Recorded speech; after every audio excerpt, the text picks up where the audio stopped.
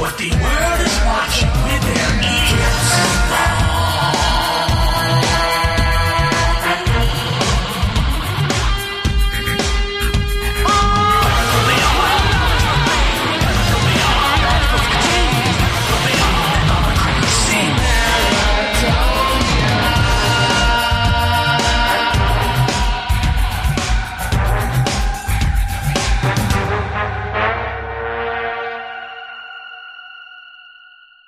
If you record audio for any purpose, chances are you want it to be heard. You want to attract the largest audience possible who can hear your message. That's where we come in. We're cyberears.com, a revolutionary internet service that will host your audio files and help you promote and track its popularity.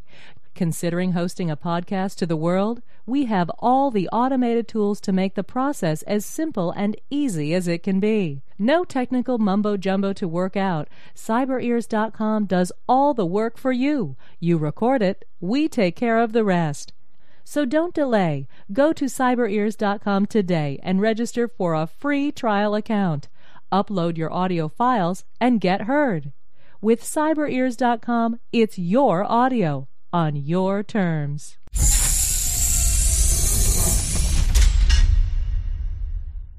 Hey, Paratopia, it's Jeff Ritzman and Jeremy Vaeni, along with you again on a Monday, Tuesday, Wednesday, Thursday, Friday, Saturday, Sunday night.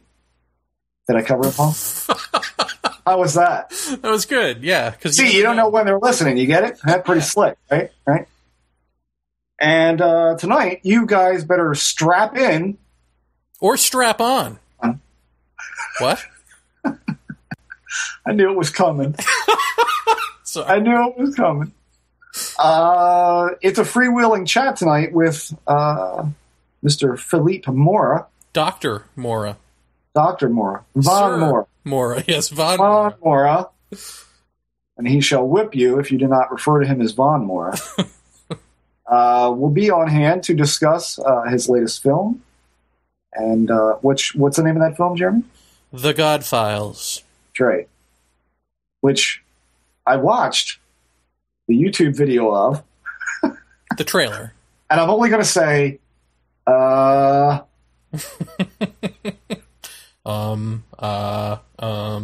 Mr. Mora, a very good friend of the show, so he's back to discuss all of these things and a whole lot more as we delve into, what episode is this? That would be 98, Jeff. Thanks for coming to the meeting this week. I'm sorry. I'm not on the production team. I just work here. So without further ado... Wait, shouldn't we have further ado? I don't know. Should we? Yeah, you didn't tell me any... What's the other further ado? One little tidbit of further ado. This week, this upcoming week, not the week that we're in now, but next week, perhaps a Sunday, Monday, Tuesday, Wednesday, Thursday, Friday, or Saturday of next week. Uh-huh. You know, next week. Right.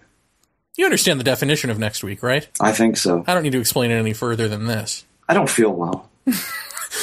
Anyway, next week, we will be releasing upon the world the cover story and a supplementary article of Paratopia Quarterly, along with the cover, for free. Right. And then the actual magazine will be out later at the end of the month. So get ready, folks, because this is going to be a game changer, I think. I mean, I'm already hearing stuff privately about it from private people who say private things. So imagine what public people are going to say publicly. Well, that wasn't cryptic. Yeah. I don't know how much more clear you can make it. If you thought the David Jacobs thing was scandalous, no, I don't know. I mean, what do we say? We've sort of been teasing this. So we'll just go with one more tease of, I think that this is the other nail in the coffin of alien abduction research. Pure and simple. And if you don't get it by the end of the entire issue of Paratopia Quarterly, I mean, I think you'll get it probably in the 2 articles that we're giving to the world for free. But if not, I think at the end of the entire issue, you'll see why exactly there's plenty of reason to move on and forge anew, start anew in whatever way possible. Right. Well, and I think we should kind of preface all this by saying that this is it's an article that was not written by us. That was essentially approached to us. I mean, this was brought to us by a very insanely credible source and a named source. So what you're going to be reading is someone else's writing and not our own. So we're just making it available to all. And good that the cover story is going to be free, but everything else, like Jeremy said, will be available in totality at the end of the month. And I'm pretty excited about all of that too. So yeah, but make sure everyone do your due diligence. If you are as floored by what you read as we are, please spread it around. Please give it to everyone you can. Right. I think it's important that this stuff gets out there and not just, again, swept under the rug or forgotten about or whatever. I mean, don't give it to your dry cleaner if he's not been abducted by aliens, but everybody else. Yes. Yes, don't give it to your dry cleaner. Those are sage words of advice, Jeff. Thanks. Monday, Tuesday, Wednesday, Thursday, Friday, Saturday, Sunday. That's what goes into a week. Right. Okay. Did I mention I don't feel well? You did. Hey, okay. Philippe Mora is here. Should we say hi?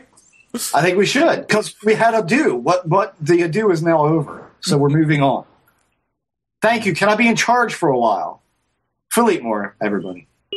Paratopia, it has been a long time coming since we finally now have Philippe Mora back on the program, who is, of course, Jeff's and my favoriteest director ever of Communion.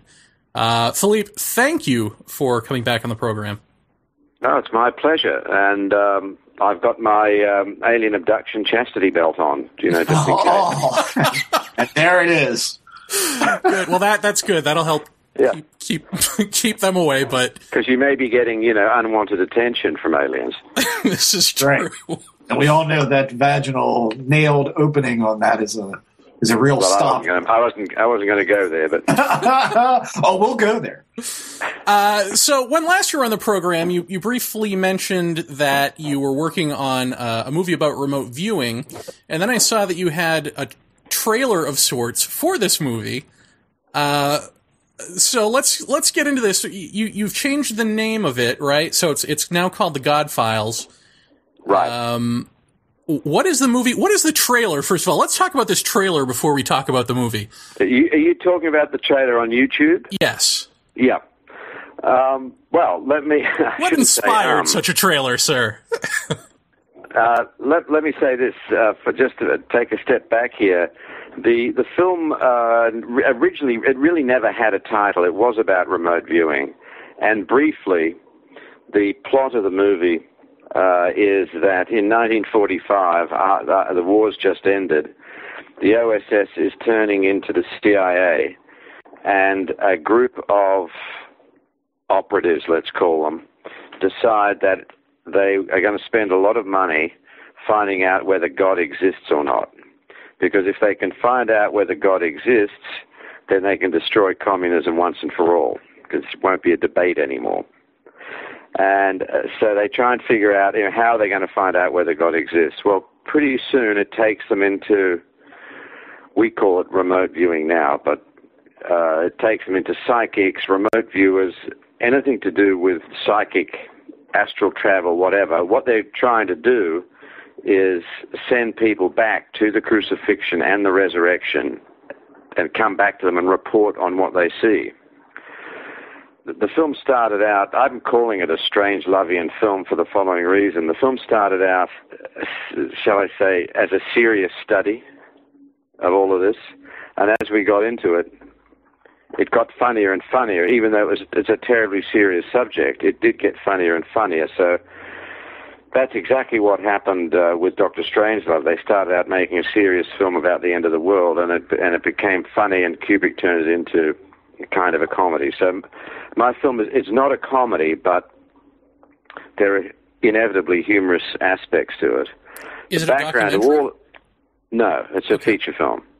The background to all of this is I had been seriously researching mind control documents that have been released under the Freedom of Information Act by the CIA, FBI, Defense Department, because incredibly, or not, as the case may be, depending on your opinion, the U.S. government was doing a huge amount of research into mind control as soon as the Second World War ended.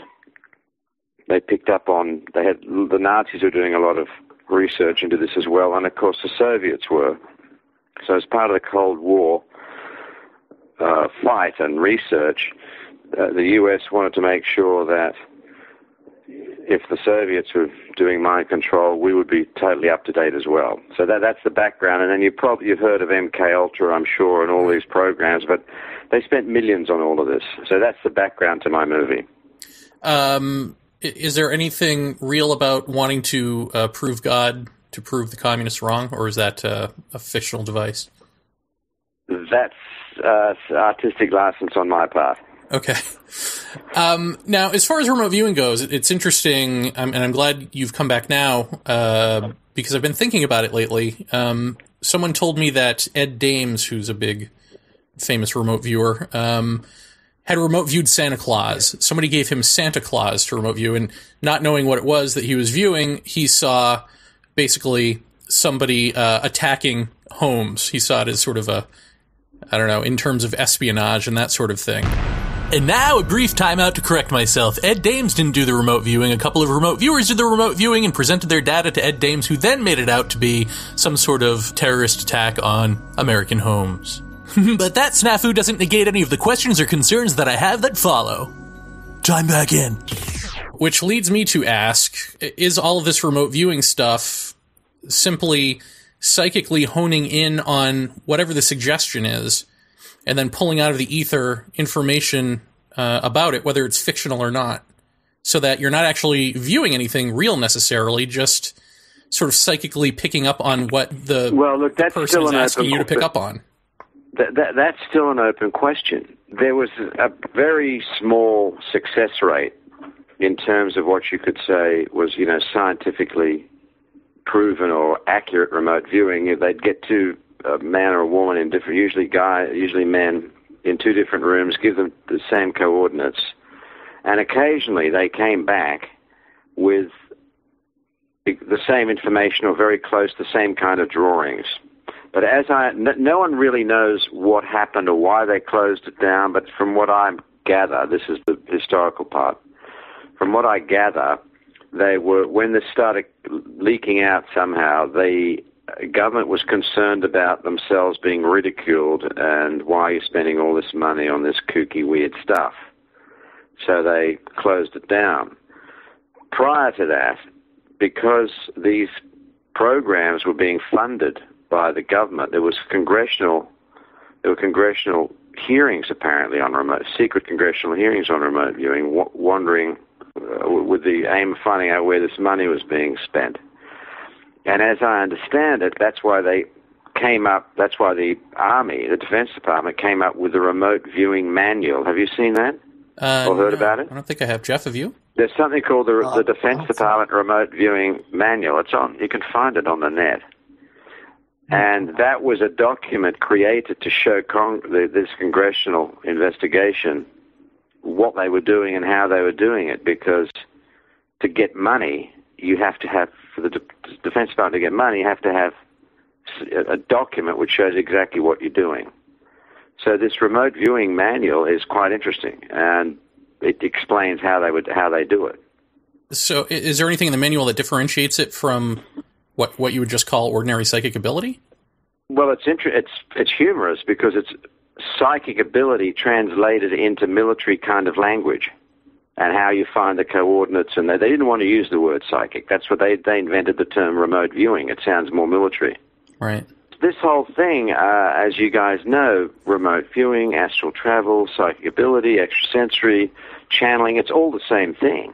This was just an offshoot on it, and I think the remarkably interesting aspect of it is it was financed in a secret program with a military application, which is a pretty, extraordinary thing. Huh. Well, it's perfectly possible, although there's no evidence of it, and this is just speculation on my part, that they're still doing it.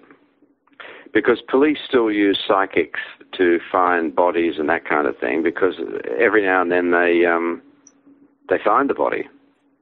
Yeah. Can I ask when we're talking about remote viewing and we talk about coordinates that these people are given, am I right in assuming that these coordinates actually don't mean anything? That these are just numbers picked out in a certain sequence by the facilitator of who's going to put the question to the remote viewers? Is that correct, or am I completely off base with that?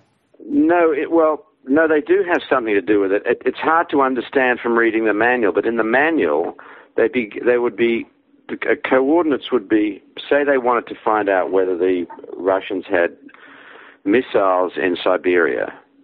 They would put a photo or longitude and latitude coordinates of where they thought these missiles were. And they wouldn't say anything to these remote viewers. They just give them this envelope with either a photo or coordinates or whatever, and they'd say, okay, go remote view. And then they'd come back and they'd do drawings of how many missiles were there, or do a drawing of a dog or whatever. I mean, the whole thing is kind of crazy. Huh. I mean, how detailed did some of these get? Some of them were very detailed. There's a couple of famous cases of Russian battleships and stuff, where they came back with drawings of these battleships and that kind of thing. Okay. So, in the hysteria of the Cold War, they were trying anything. Yeah. Is there anything that says that this kind of thing is still going on at all, anywhere, right now? No, there's nothing. There's nothing. But there's tons of documents on when they were doing it. With all of these programs, or, black operations or black, whatever you want to call it, secret, top secret, you never know. And we don't really know the extent of how far they went with it. Well, it's interesting to me because to me, it sort of mirrors the problem of hypnosis, which is if you give a real target, like Soviet submarines, well, maybe they'll be able to describe the location. Maybe they'll get a hit. If you give them something unknown, like, alien base on the moon or Santa Claus or something, then who knows what they're getting. And it's the same thing, like hypnosis, it'll work. We had Whitley Strieber on again recently, and he said the forensic hypnotist who worked with him told him after the first couple of times, you're done. Because then you start fabricating a story, you start making stuff up. So it seems like there's a certain thing that you could use hypnotism for in a court of law, maybe, to retrieve memory of things that have happened. But then when it comes to these sort of ethereal things, who knows what you're retrieving? Do you think that's the same? Do you think it's a parallel?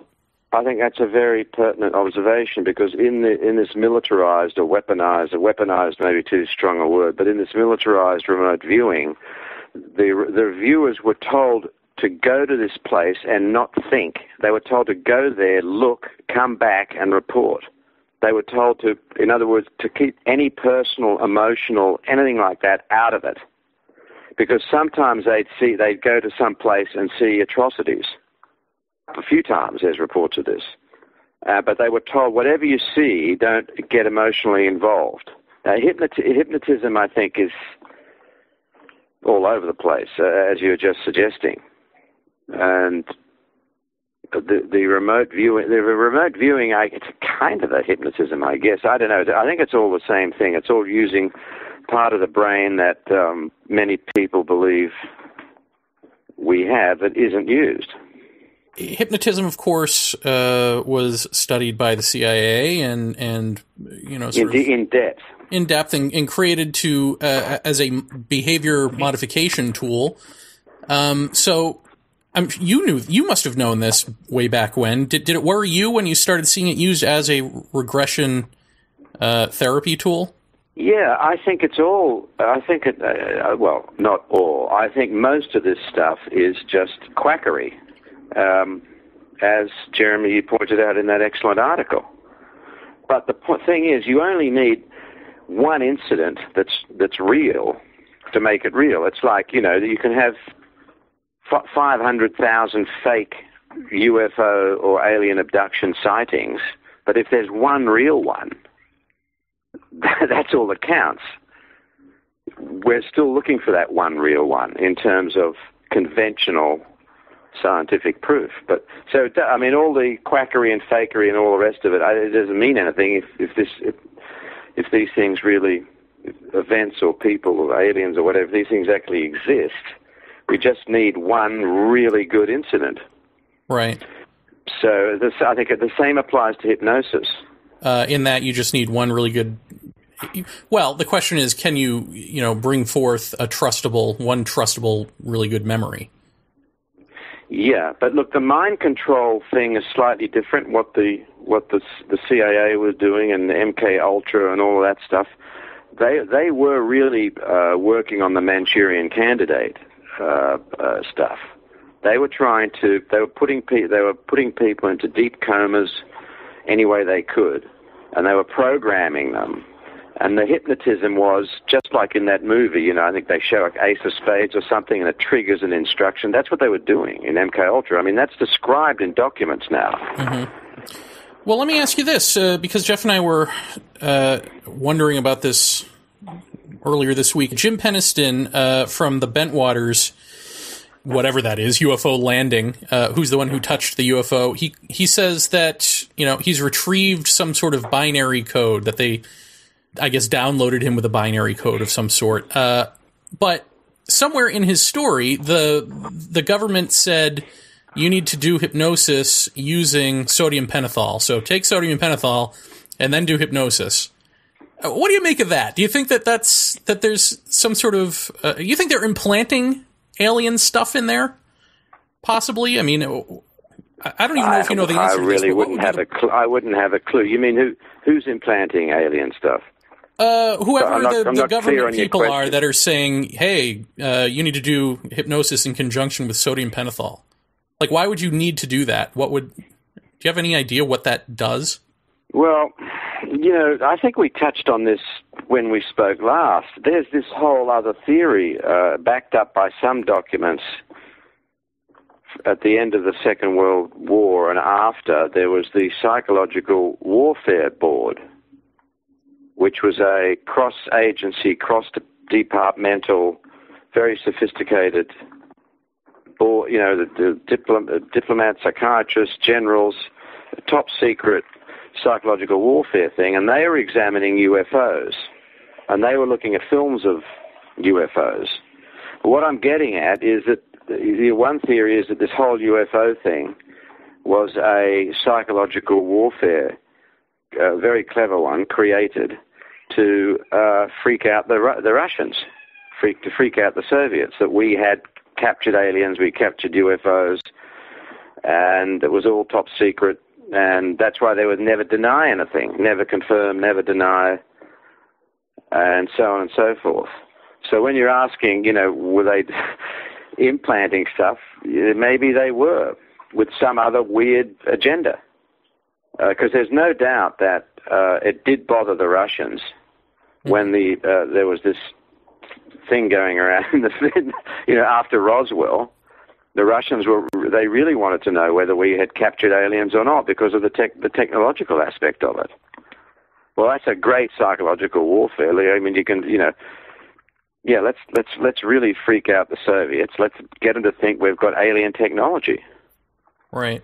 So I don't know where all this ended and started and so on and so forth.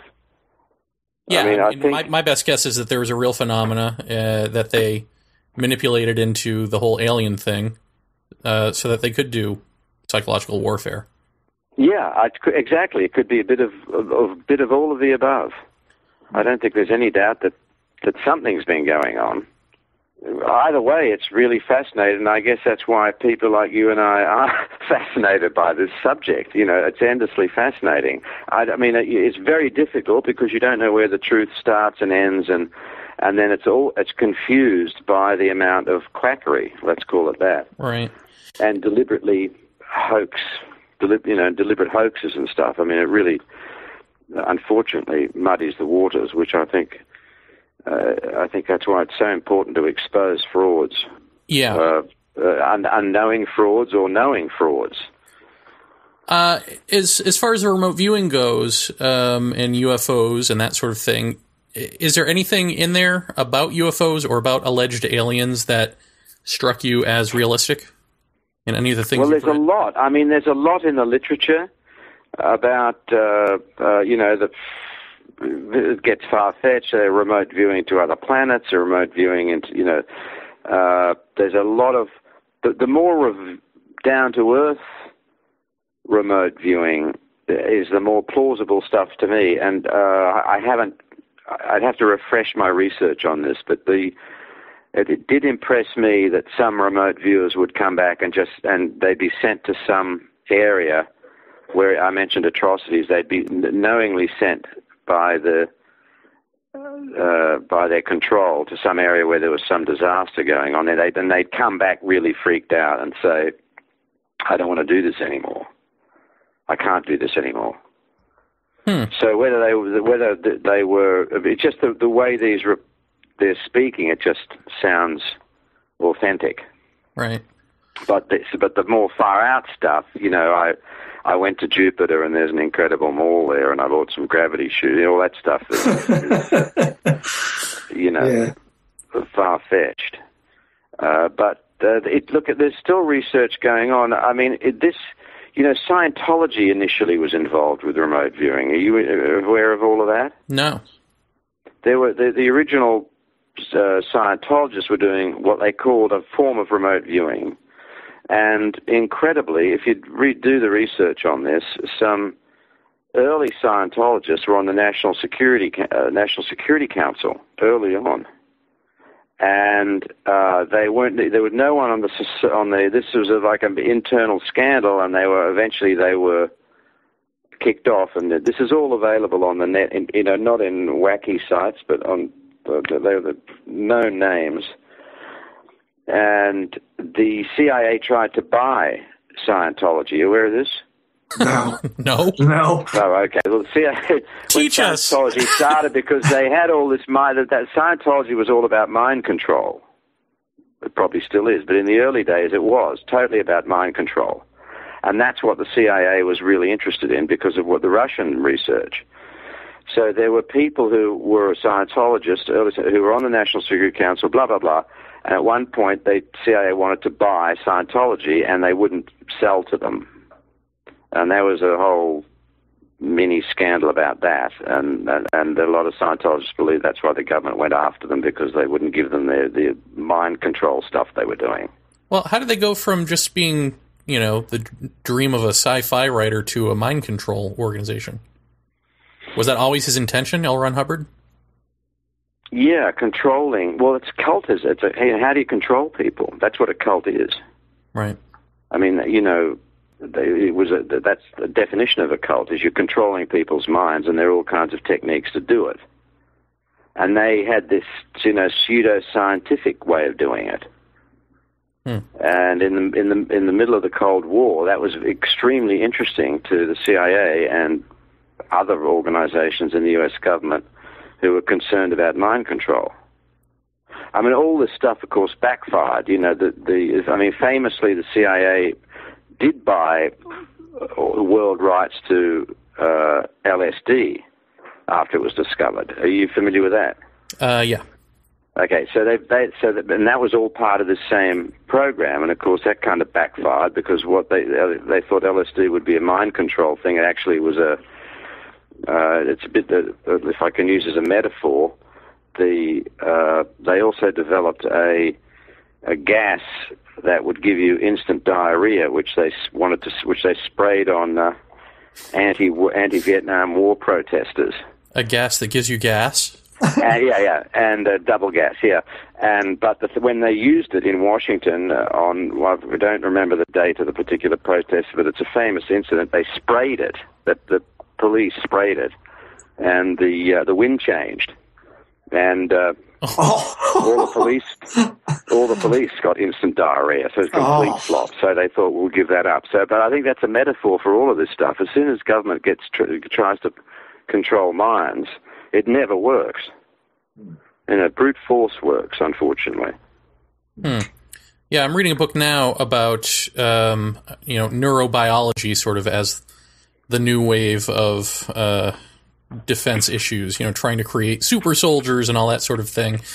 I mean, you want to talk about Strangelovian, where does it end? I mean, we don't even we don't even know that we have enemies that care about that stuff anymore. I mean, as far as we know, like, everyone's still vying to get the nuke. And we're already on to, like, how do we have super soldiers? You know, it's like, what are we defending against at this point? I don't get it. I don't know. Well, you know, we need an enemy. It keeps the economy going. Well, there's that. I don't know. Have you spoken to, you must have spoken to remote viewers, for part of your research? I have, absolutely. And I won't mention any names, but they're totally, what's the word? They're totally down to earth, legit people. No, you know, they're not subscribers to voodoo magazines or anything. They're very down to earth. So some of them were soldiers, and they had this ability, and they didn't know why, what, or whatever, and they did exactly what they were told. They said, go to this place, take a mental picture, and come back and tell us what you saw, and don't get emotionally involved. And do you know roughly what they think their hit ratio is? I mean, do they think it's a good tool to use, or no? They're not that. They weren't self-analyzing like that. They were basically. It was down to earth is the only thing I can think of. I mean, they were not. They had this ability. They believed that whatever they saw, they actually saw. And when you speak to them, they're not the kind of. They're not the people that go to UFO conferences. Let me put it that way. Right. You know. There was a question that I missed that I should have asked a couple of questions ago, which is, when talking about all of this government stuff, what do you think of Strieber in terms of his family's military background and some of the things he might have suspected? Because I think at one point he had mentioned the possibility, I don't think he ever said this happened, but the possibility that he was part of some sort of government experiment. Does that strike you as possible? You know him better than we do. Look, my gut instinct is no, but is it possible? Of course. But I really don't. He never mentioned it to me. Well, I know, didn't he have his uncle was Arthur Exxon, right, who was involved with allegedly Roswell and all that? I mean, it just seems like too many coincidences after a while where you're like, wait a minute. Yeah. Look, I haven't followed those coincidences. Certainly nothing that came up when I met Whitley originally, in like 1969 in London. Mm-hmm.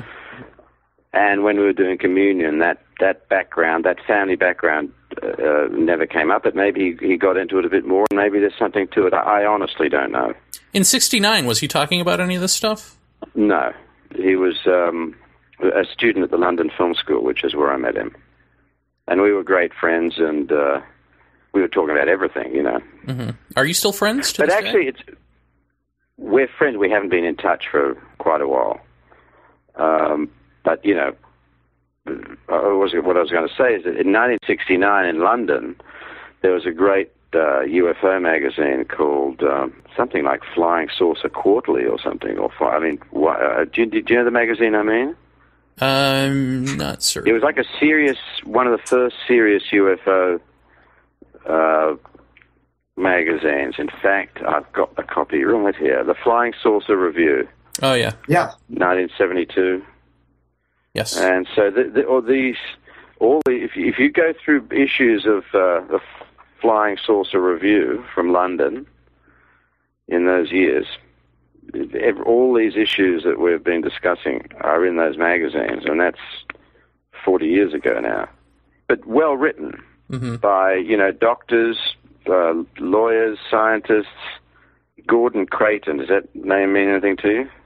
He was the editor. I know the name. Gordon Creighton. It's actually really worth having a look at. And this issue I've got here, contents. Brazil learns at last about AVB. The scientists and UFOs. A Turkish report, UFOs over Istanbul. Unidentified submarine object off Papua. Serpents and UFOs. Are psychic people more likely to see UFOs? Some thoughts on thinking globes.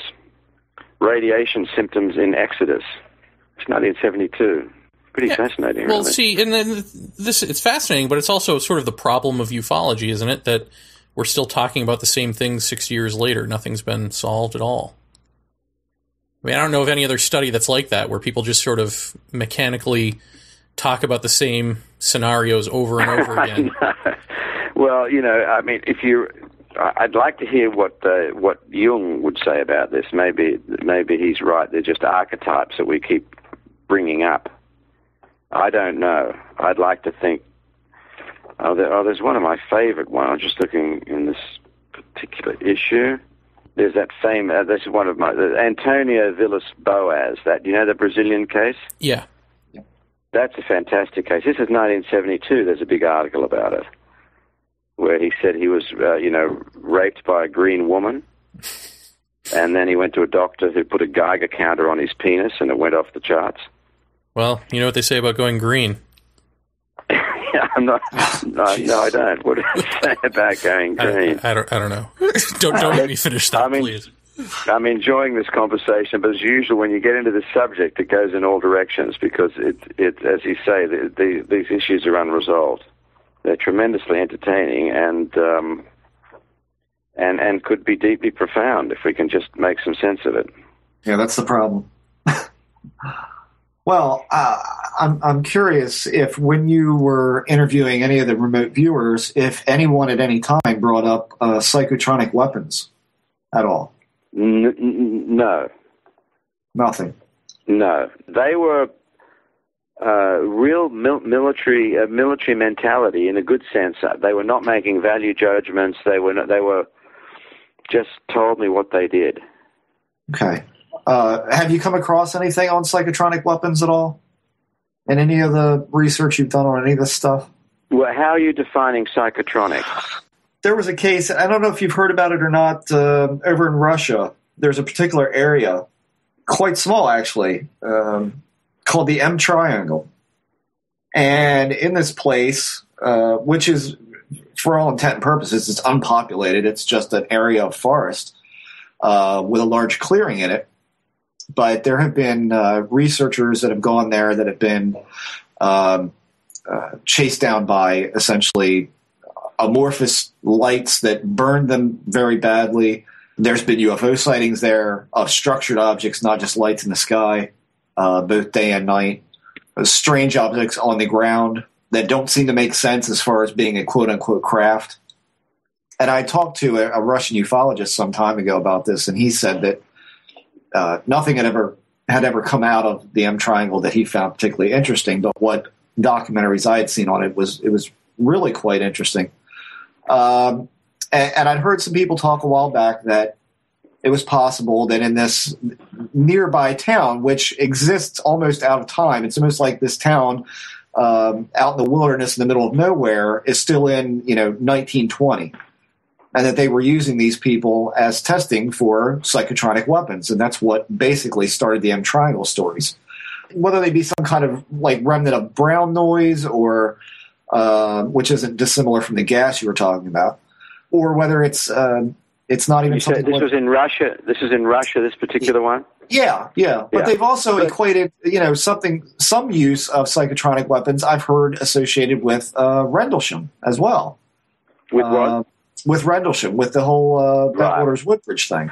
I have no doubt that all this stuff has been going on, and that the military have been experimenting with this stuff big time since the Second World War, because the Second World War spawned all this stuff, and the Nazis themselves were doing all kinds of stuff with drugs, particularly. Amphetamines were hugely popular in the 30s. No one knew the damage it could cause. And so there's all kind. Nazis were doing all kind, anything to do with mind control. The Nazis were very into themselves, and a lot of those scientists, the Russians grabbed Nazi scientists, as we all know, and we grabbed Nazi scientists, and of course von Braun and the rocketry. That's the high-profile stuff, but both sides also grabbed a lot of chemists, and they were deeply involved. The atrocious experiments that the Nazi doctors were doing on people in concentration camps involved drugs, mind control, all kinds of crazy stuff. I mean, one interesting footnote to that, I know I'm getting a little bit off the track here, but an interesting footnote is that Hitler's doctors, he had quite a few doctors, but I'd say within the last 5 years, maybe a bit longer, they've published the drugs that Hitler was taking every day. And they've now basically concluded, and there was an introduction by Albert Speer before he died to one of these books on Hitler's medications, that Hitler was an amphetamine addict. Oh. And so what I'm getting at is there's a whole drug aspect to this, that if you were ignorant that people were taking drugs, you could interpret as some kind of psychic channeling or something. I don't mean Hitler himself, but I mean this whole thing. You're talking about a village in Russia. Sure, they may have given them huge doses of LSD. Right. They could have given... Mind control is the untold story of the 20th century. Governments were obsessed with it. And of course, fascism and dictatorship, for the obvious reason they want to control everything, they were totally into that stuff. Yeah. My only big problem with anybody talking about something like that, I mean, just for instance, you take Bentwaters Woodbridge and you think about the physical effects that were left behind, the radiation that was left behind, several times higher than background, which is kind of weird. And I have a problem with that until I go, well, if they want to make a convincing story after the fact, they're certainly going to set the stage, so to speak. They're going to put an object into the field for someone to touch, and they're going to accentuate that memory with some kind of drug or weapon system or whatever. Yeah. Look, there's a history of this. I mean, there's tragic history to all of this stuff. If we want to go down that road of like covering it up with weird stuff, but in the early days of atomic testing, they were putting radioactive dust in the atmosphere over big cities. They would get soldiers to watch atomic bombs going off, and they'd say, just put these sunglasses on. Yeah. The stuff is unbelievable. A lot of this happened because of ignorance. But if you want to take a totally cynical view, you could, all this UFO stuff could be some weird stuff they've been covering up, experiments on people. I mean, grabbing people, abducting people, giving them drugs, and then putting them back home. We know, for example, that when the CIA were heavily into LSD, this is well documented, I'm not making this stuff up, or it's no news probably to many of your listeners, but famously the CIA created a brothel in San Francisco and gave guys who came in for a good night out or whatever they thought was going to happen, gave massive doses of LSD and filmed them behind two-way mirrors to see what the effect of LSD would be. Why a brothel? Because the people who went into the brothel, they'd have no comeback. There was no comeback. They'd go into this brothel, have this unbelievable psychedelic experience, probably end up nuts and leave. So who knows what was going on? Right. We do know that the infamous Richard Helms, who was one of the CIA heads who was in charge of MK Ultra, destroyed 98% or something of all the documents relating to MK Ultra and all this stuff. And human nature being what it is, a lot of documents or documents that went to other departments were not destroyed. That's how we know a lot about this stuff. And stuff's still coming out now. Well, here's the amalgamation of the two. Have any of your remote viewing sources ever told you anything about being given drugs and then remote viewing? They specifically said they weren't, because I asked them about that. I asked them, what was your diet? And were you given drug? No. A cup of coffee is about as far out as it got. They'd come to work, they called it work, and have a cup of coffee. Huh. So no, they had a natural ability, or so the military thought, to actually there's a couple of good books on this. I think one's called Psychic Warrior. There's one poor guy that this affected him terribly badly, and it was a very big program, which is fascinating. Well, after you've talked to these people in depth as you have, what do you think about? I mean, you see remote viewing workshops, or you used to see them quite a lot, advertised online, or in the UFO literature stuff. You'd find, there's going to be a seminar here where we're going to teach you how to do remote viewing. Do you think that's even a possibility to teach people to do this, or do you think that it's an innate ability that some people have and others don't? Both. There's some people who can naturally do it, and I think it can be taught. Definitely, I think we all have the ability to do it. Huh. Some people believe dreams are remote viewing. Yeah. But there's very good books on this out there. Are you familiar with David Morehouse? No, not at all. David Morehouse did the Psychic Warrior book, did he not? I don't think so. Or maybe he was did. the one who was hit by a bullet that went through his helmet, and he ended up alive, but in the psychic program. Yeah, he was trained. He was trained in remote viewing, though, in the protocols of it. Right. I know there's a couple of books out by him. You see, the thing is, because a lot of this was secret, it probably still is, to the extent that if they really could do it, Morehouse did write the Psychic Warrior. You're absolutely right. But the secrecy never really ends. And when there was a slew of books came out about remote viewing by people who had signed secrecy agreements. So the logical thing to assume is that someone in the government said, let's get this information out there. Let them write books, because 5, 6, 7, 8 people wrote books about it all of a sudden. And a lot of this information had been top secret until then. So I don't think we know. Look, it's frustrating and probably irritating to your listeners, but we don't know really what happened. We just know that the Defense Intelligence Agency, the CIA, the Department of Defense took all this stuff that some people think is far out very, very seriously. Did you read John Ronson's The Men Who Stare at Goats, or see the movie? I saw the movie, yeah. Did you think that was an accurate depiction? No, I thought it was amusing, but I thought it was just like, if you know anything about it, just scratch the surface.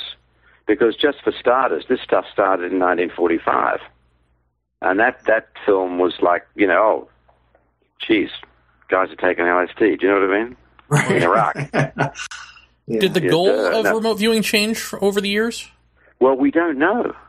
We just don't know. Do we know where it started? Do we know what the genesis was of this? Like, who came up with this idea? Well, they called it different things. It was psychic warfare.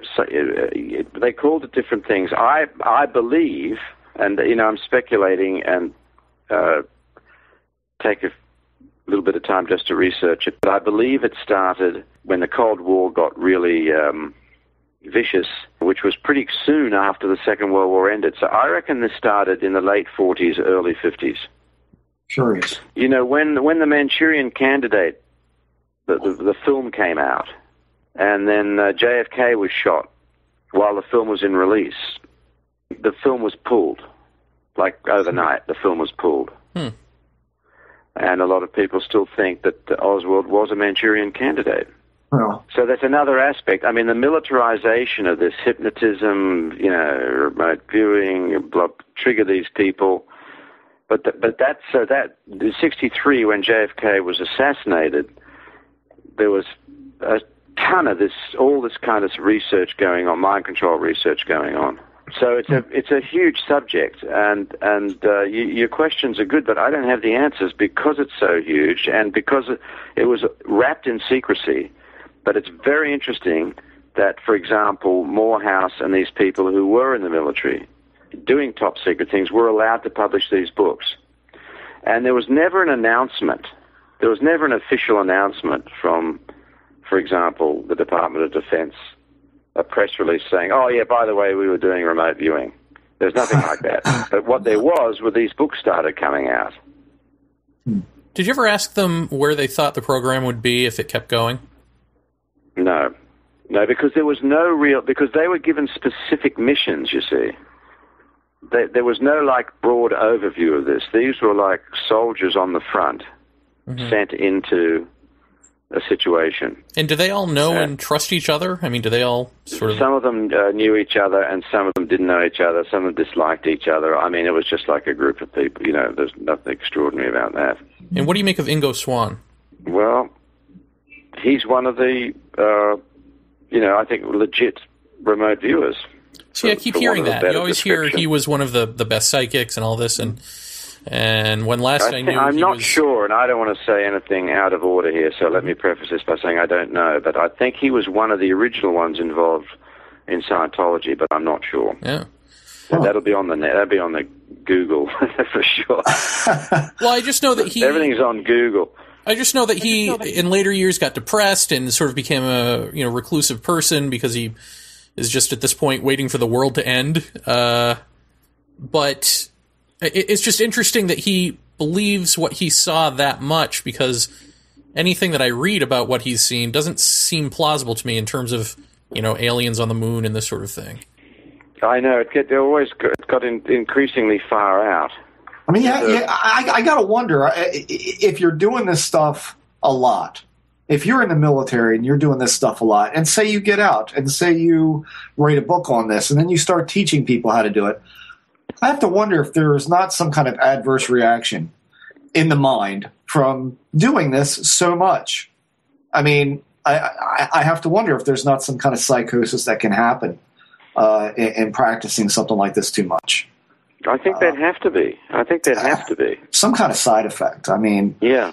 The stories are similar. They never actually tell us the value of what they did, and I don't think they're allowed to. I think that someone said, okay, write a book, but you can't say what really happened.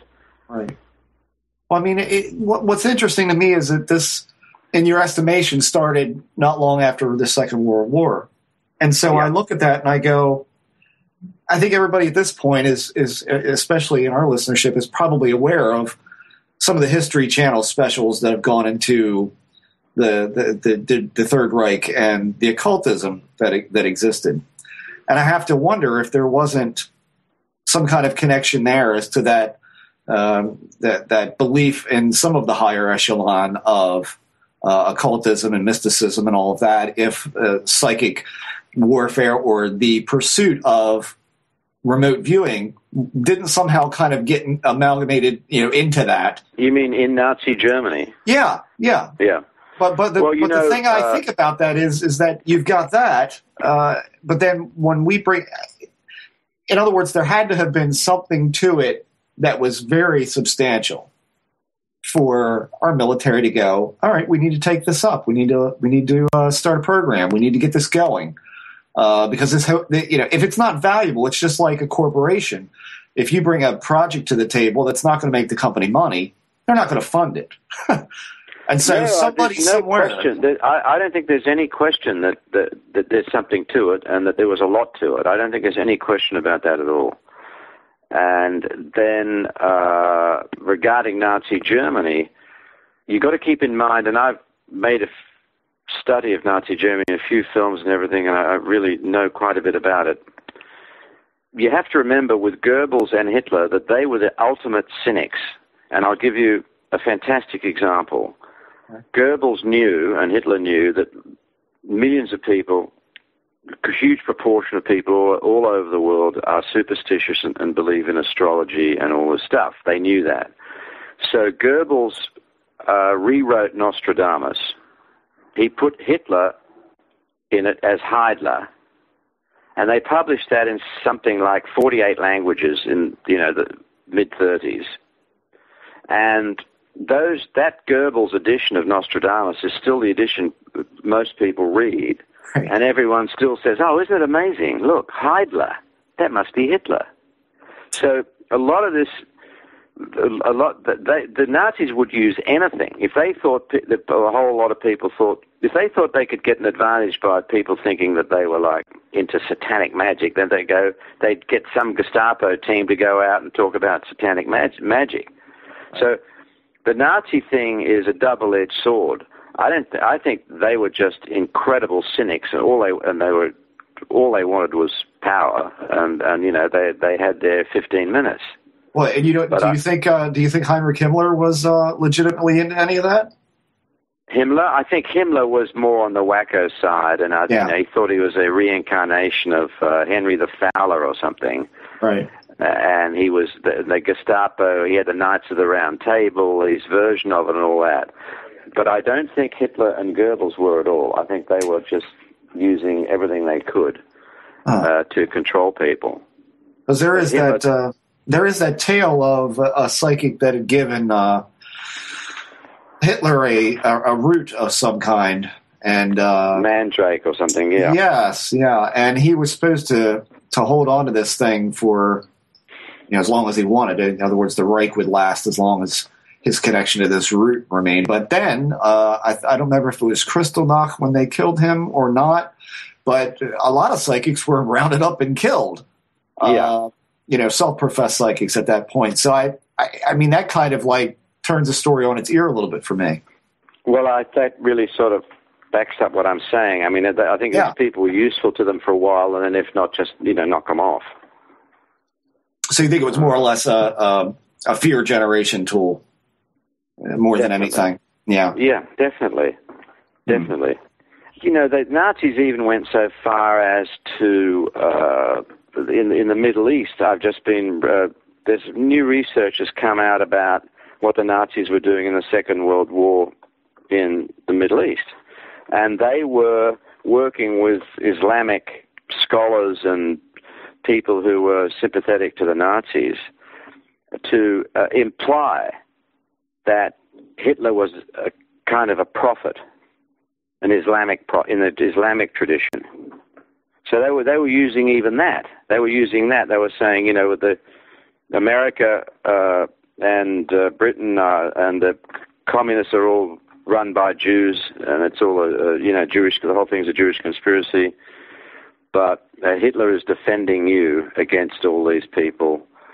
But this is the sophistication of their propaganda. Yeah, yeah. So I don't think you can. But they were researching everything. Yeah. But they were hardcore. So that's why the drug thing was important, because that was a chemical thing that they could actually control people with. Yeah, well, the fact that you've got an unlimited supply of people to use as lab rats, I mean, that's. Yeah. I mean, certainly they did all that plus some in some of the really sadistic crap that they did. But certainly, I mean, you could get, barring any morality, you could get a lot of work done. They got a lot of work done. Yeah, yeah. So they weren't looking for the Ark of the Covenant? Well, I think some of them were. There was an SS group that were doing all this weird stuff. Part of the Aryan mythology that the SS had was that for some reason Aryans started in Tibet. So they sent an SS expedition to Tibet, and they met the Dalai Lama, and there's a film about it. There's a Nazi film, going all the way up the mountains and they were measuring skulls of Tibetans in Lhasa and stuff. I mean, it's hilarious when you see the movie. So they were doing all this stuff. I met a Navajo, the wife of a Navajo chief in Vienna at a conference in, early 90s maybe. And I said to her, I did a documentary on Nazi Germany called Swastika. I found Eva Braun's home movies in the Pentagon with my researcher, Lutz Becker, and she told me this amazing story. She said in 1938, these Nazis showed up in New Mexico, where she was living, and these Nazis had Navajo interpreters, and they were asking the Navajos what do they think the origin of the swastika was, and they showed her the swastika, and she said, "Well, I know what this is, but you've turned it around the wrong way. That's really bad." And they said, "What do you mean?" And she said, "Well, you can't turn the sun around like that. That's really bad," because the Nazis had turned the Navajo swastika around. Right. Great story, I think. And But that's what they were in America interviewing Navajos in '38 on the mystical stuff. But that's the Heinrich Himmler research department. So that's where he was the most active, was searching out that kind of stuff. So he was really the whack job for all of that. Right, yeah, the origins of Aryans. Right. Origin, and when the Japanese bombed Pearl Harbor, they did absolute cartwheels to explain, and backflips, explaining to the German people that the Japanese were Aryans, but the Chinese weren't. Oh, jeez. Unbelievable. How do you explain, and maybe you just did, maybe all of this is the explanation, but how do you explain our sort of Nazi fetish that we still have to this day? I don't think it's a fetish. I think there are unresolved questions as to why that war started, how it started, who was backing Hitler. I think it's very convenient. I've just been in Berlin at Humboldt University, Berlin University. My film Swastika was banned in Germany until last November. And they finally showed it poignantly at the university where my father was kicked out in 1933 because he couldn't prove he was Aryan. But to answer your question directly, the unresolved questions are pretty big as to who really backed him. No one likes to talk about it, but the whole British establishment was pro-Hitler and the whole American establishment was pro-Hitler. It was just lucky, I think, that FDR took a visceral distaste to him, as did Churchill. Their class, the class of FDR social class, and Churchill were all pro-Hitler. It's very convenient for everyone that Hitler committed suicide because he can be blamed for everything. And I think it's very dangerous, this blaming everything on Hitler, because it's made him a bigger myth than he actually was. I mean, you can't kill 50 million people without help.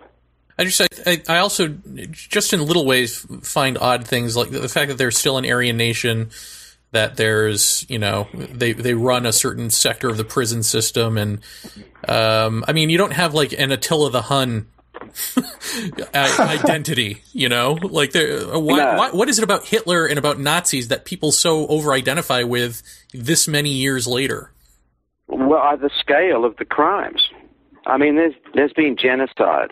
That's for sure. Before there were genocides, before, as Hitler pointed out, there's the Armenians, and but the industrialization of murder, I think, was so startling and still being absorbed. And if you're a moron, you can be impressed by that. Yeah.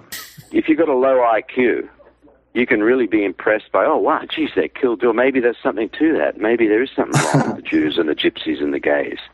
Right. But there was a bizarre thing. Well, and, I know it's the industrialization of racism, of racist murder. There's a big difference, and I think that's why when you say why is there a fetish, I don't think it's a fetish. I think it's people who are like, how did this happen? And if you read the studies of it, no one really knows. It's just there's many theories.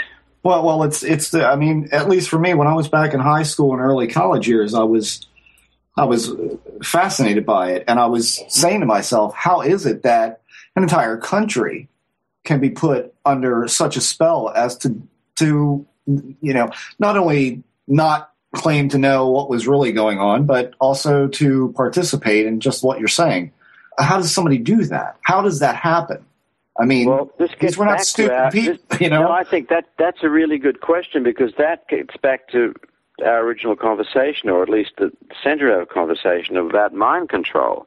Mm-hmm. Because no society previously had been subjected to total media control that the German people were after 1933, and more than that, no one knew what media was.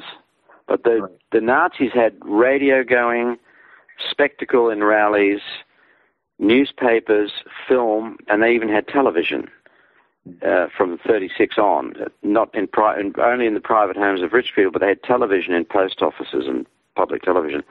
There was total control, and they invented this whole idea of networks. Now, we have the internet, Goebbels invented the radio network. Goebbels had a switch on his desk. You got to realize these guys were young. Hitler was like as young as JFK when he took power, and Goebbels was younger. Mm-hmm. And so they were into all this new mass media. Goebbels had a switch on his desk in his office that he could push the switch. The President of the United States can't do this now. Goebbels turns a switch and speaks into a microphone, and every radio in Germany gets his message. He's talking to everyone with one switch. We can't do that now. So you're talking about why did it happen? I think that's one factor. Total media control, never happened before. People thought movies were incredible. And then there's a drug element there's only just starting to be analyzed now. Some people believe that there was amphetamines were put into the water supply at the Nuremberg rallies and so on and so forth. So you combine all that, it is a fascinating subject. And, it's not that long ago. That's why I think it's a healthy thing that people are still interested in it. I mean, I don't think it's healthy that the half-wits think it's great, but I do think it's an example of government gone mad.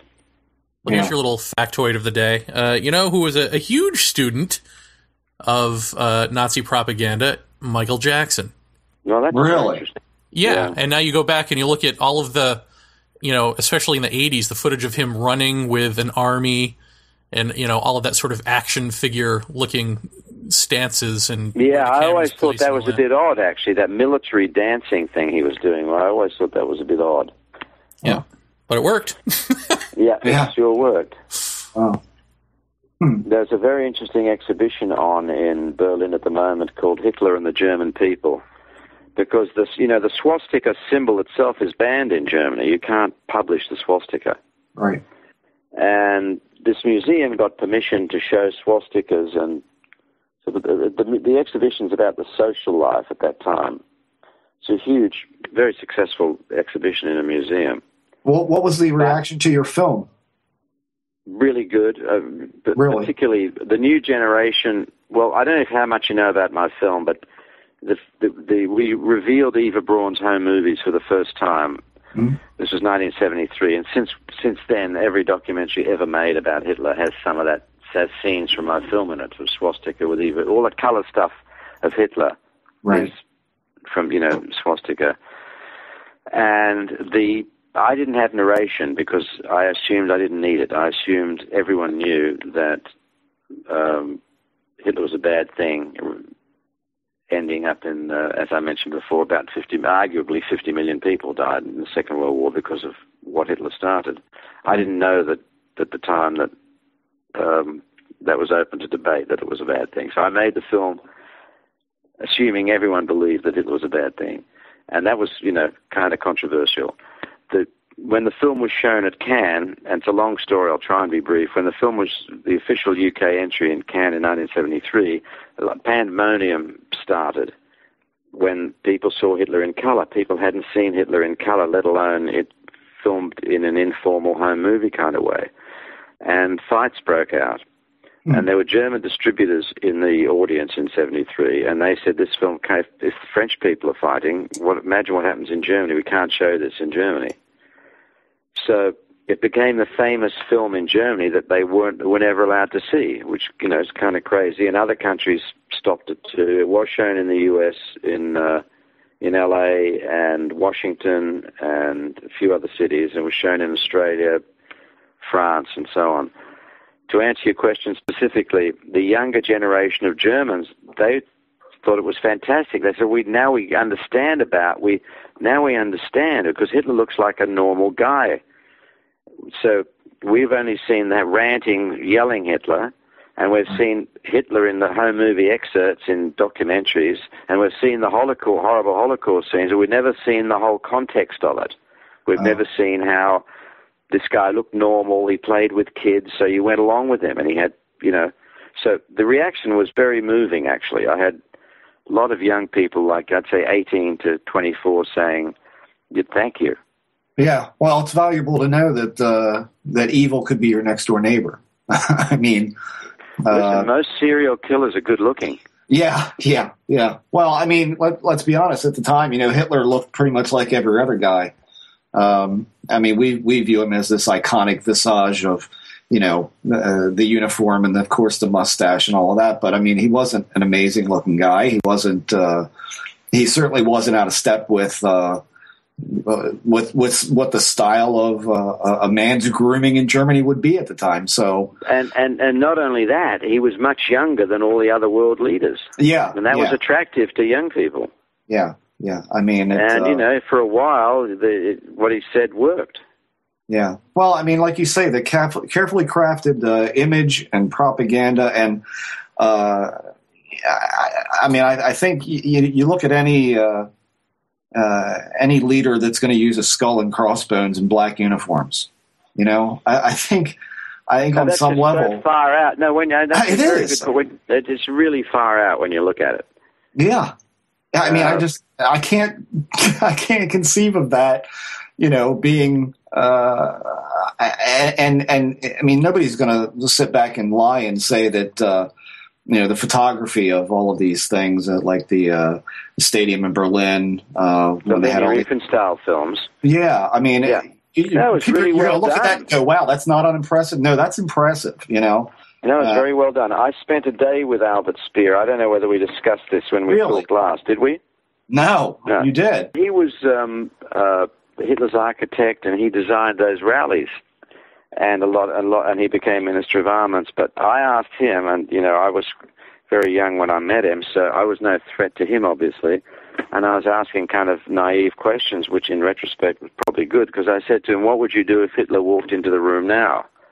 This is 1972. Uh-huh. And he said, if Hitler walked into the room now, I think his force of his personality was so strong that I'd be compelled to do what he asked me to do. Really? Well, that's just bloody amazing, because if he'd said that at Nuremberg, he would have been hung. Yeah. But he did say it to me in 1972. We're getting way off the subject here, but the other Nazis I met quite a few in the course of researching that.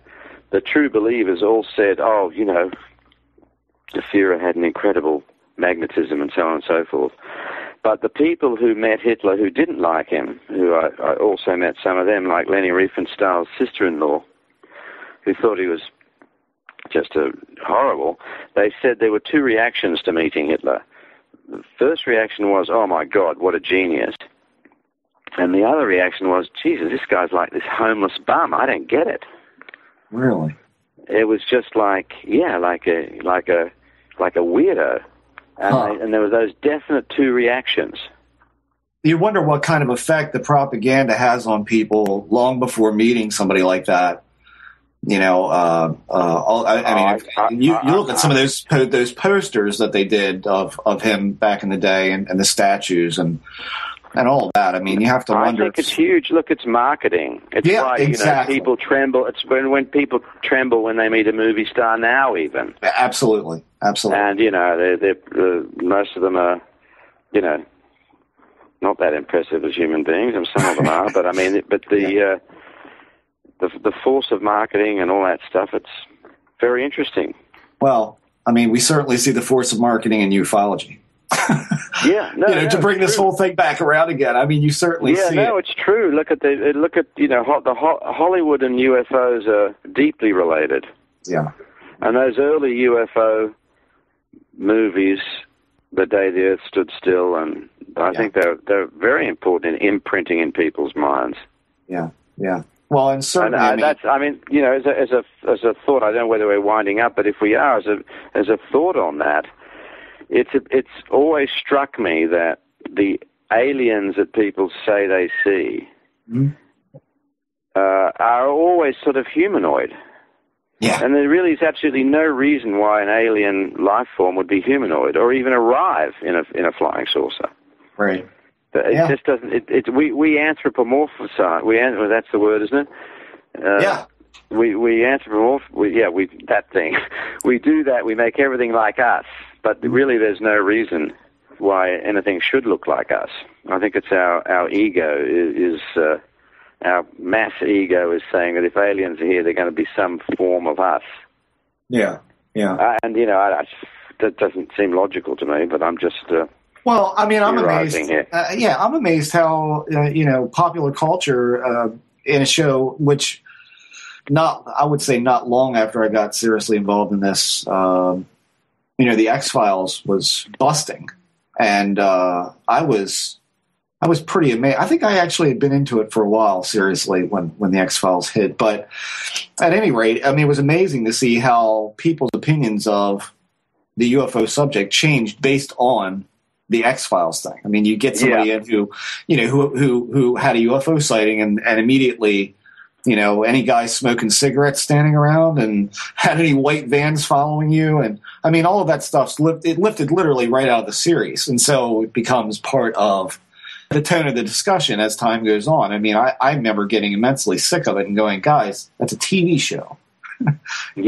But it is amazing how all that the media does affect. It's powerful. Human public perception. Really powerful. Absolutely.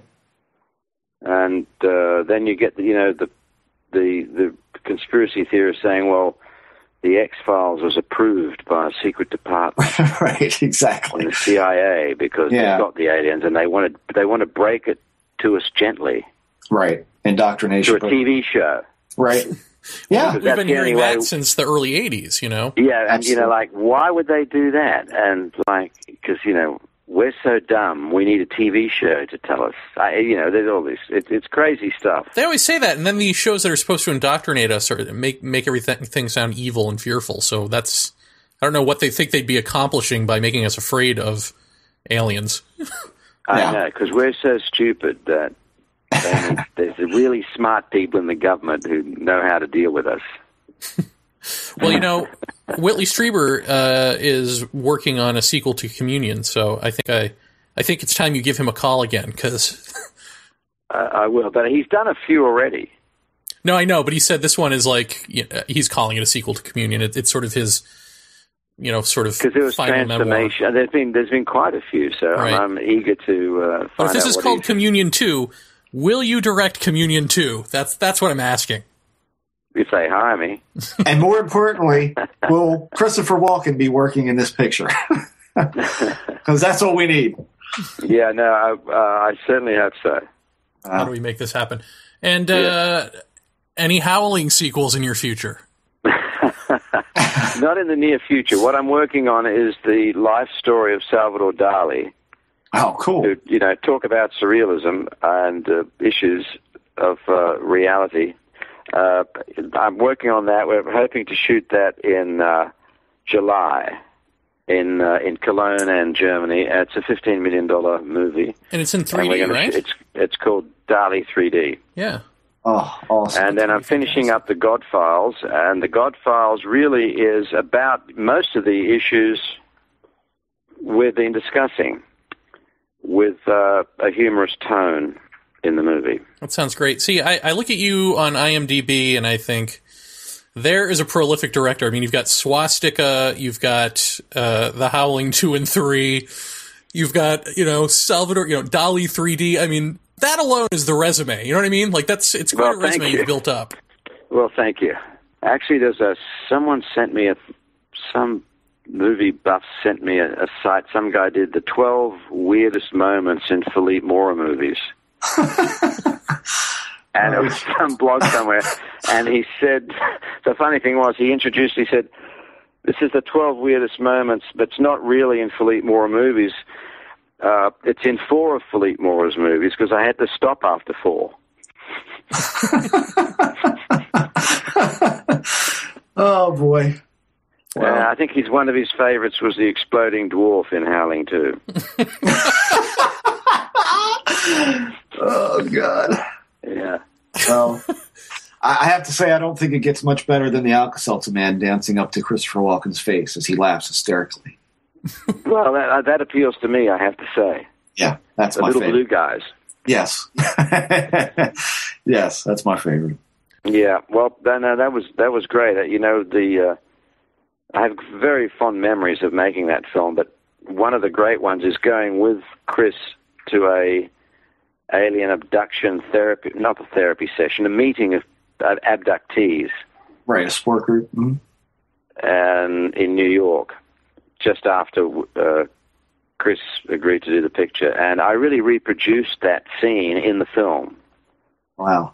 When there's people there, and but when I left the meeting with Chris, I said, what do you think? He said, you got to be kidding me. Yeah, that was what I wanted to ask you about. I mean, number one, what was it like to work with him? And number two, when he wrapped all this up, had it changed his mind any? Because I've heard him in interviews talking about, how he didn't know, but he thought it was a little crazy, but he seemed kind of, I don't know, non-committed either way on it. Well, let me put it to you this way. He grew up in Astoria, in New York, in tough streets. He didn't buy any of it. He thought it was possible, but yeah. But he's an actor, Oh yeah. He loved doing it. I mean, he loved believing it. Yeah. But his doubt kind of transferred into his portrayal in the movie, and to me, that's what made the movie. The fact that this guy was wondering whether he was going crazy or not. Right. I think if we'd gone one way, it's definitely happening, it would have been a weaker film. And if we'd gone, it definitely isn't happening, it would have been a weaker film. Yeah. That's why we ended up making it independently. I couldn't get a studio to make it, even though it was a bestseller. Yeah. And the reason was they kept wanting me to make it a horror movie, and I said I'm not going to make a horror movie. That's not the issue. The issue is, do these things exist or not? Right. And they were saying, Philippe, you can't make a movie ending with a question mark. Huh. And I said, well, that's what this is, and then that's in fact what the book was. The original book really was. Right. Well, I think you've just gotten to the heart of the issue with all of ufology that we've been talking about for the past couple of years on this show, which is the question mark doesn't sell, answers sell, and so the term unidentified or unknown gets completely lost in the shuffle. It gets answered, and that answer is, by definition, untrue. Yeah. No, I think that's right, and I think it's very interesting that it is still a question mark. A flying question mark. Yeah. I got to say that when I bought Communion on DVD after hunting it down, and I got the special edition when they you guys inserted the outtakes at the end of the DVD. I have to say, the shots of Mr. Walken sitting cross-legged on the floor in the alien waiting room, trying on different rubber alien masks, is enough to make anyone run screaming from the room. I mean, well, that scene is in the movie. Yeah, but there were more outtakes of it. Outtakes of it. Yeah, and some of that is just chilling stuff. And I still to this day say that your film, and this is no reflection on your work whatsoever, but no one's ever going to be able to match what that experience is like to a degree. But I think that at least, if nothing else, I think that your film and the surreal nature of it. I mean, this was the first film to ever really tackle into that. I think you portrayed it so perfectly. It's as good as anyone's ever going to get, I think. And amazingly enough, without CG. Thank you very much. And you know what? The surrealism is an interesting aspect. And in connection with UFOs, I don't know whether this expression is still being used, and I don't know who originated it, but high strangeness. Yes. Mm-hmm. There were people saying that someone was designating experiences as being of high strangeness. Mm-hmm. And I would have called the film High Strangeness, except that, we had to call it Communion. Right. Yeah. Well, I think you definitely. I think if we're talking about meeting alien beings and crossing into other time zones and parallel universes and all the whole thing, it is going to have to be very strange when that happens. Yeah. I don't know if I asked you this last time you were on or not, but did you or any of the crew have any kind of weird experiences when making this movie? I think you did ask me. One guy ended up in the San Fernando Valley, 30 miles from where we were shooting, but we didn't know whether he was abducted by aliens or whether it was an alcoholic blackout. Right. But that glib answer aside, there was nothing really. I can't say there was anything really strange, unless I blocked it out myself. My experience, my only really strange experiences were when I was with Whitley in his cabin. And I think I told you about that when we last spoke.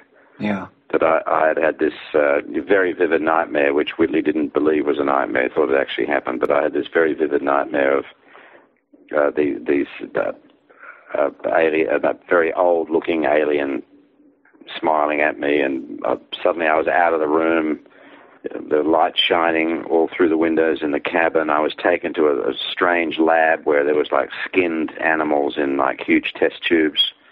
And there was a light in the swimming pool and so on and so forth. And I woke up convinced I'd had this, I was just about to make the film, so why wouldn't I have that nightmare? I was in the cabin.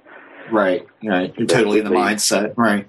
Yeah, totally, And the lights coming through the window could have been the electric lights. Whitley had lights that were triggered by animals. I guess the security around the cabin was every bit as portrayed in the movie. Yeah, no, exactly. Was Andrew privy to any of this? I mean, did he know all this stuff was going on? Yeah, he did. Yeah, no, he did. And that there was the scene in Communion where, he says to his dad, I'm seeing these lights and stuff, and Whitley gets upset and thinks it's confirmation that it's all actually happening. So I don't know. I haven't seen Andrew he's a adult now, and I haven't seen him then. But he was privy to it. Yeah. Geez, I almost feel like we're missing a question that should wrap all this back up to remote viewing, but that's probably I think remote viewing is an integral. It's part of the same league, shall we say? It's all part of it because remote viewing was the military euphemism for time travel, astral travel, channeling. They were remote viewing people into alien spacecraft and so on and so forth. It's all wrapped up in the same subject. Right. Paranormal, supernatural, yeah, extraterrestrial, or fact. Dun dun dun. Well, that's the flying question mark comes back at us. Indeed. Thank you very much for giving us your time and coming back on the show. No, look, I really enjoyed talking to you guys. It's great. Ditto. And I wish I could be more articulate on some of it, but it just is certainly endlessly fascinating to me. Well, we hope to have you back on again, and we'll be looking out for the God Files. I can't wait to see what you end up doing with this flick. And Dolly. I'll be first in line. I'm a big Dolly fan, so looking forward to that in 3D. Tremendous. Well, let me know if there's anything else, if you want me to pompously speak about, I'll be delighted. Awesome. Yay! Philippe Mora. Thank you. Thank you, guys. Thank you. Thanks. Take care. Cheers. Bye. This is Nick Redfern, and you're listening to Paratopia. Thanks. And it is amazing we didn't get Jacques Vallée to do that.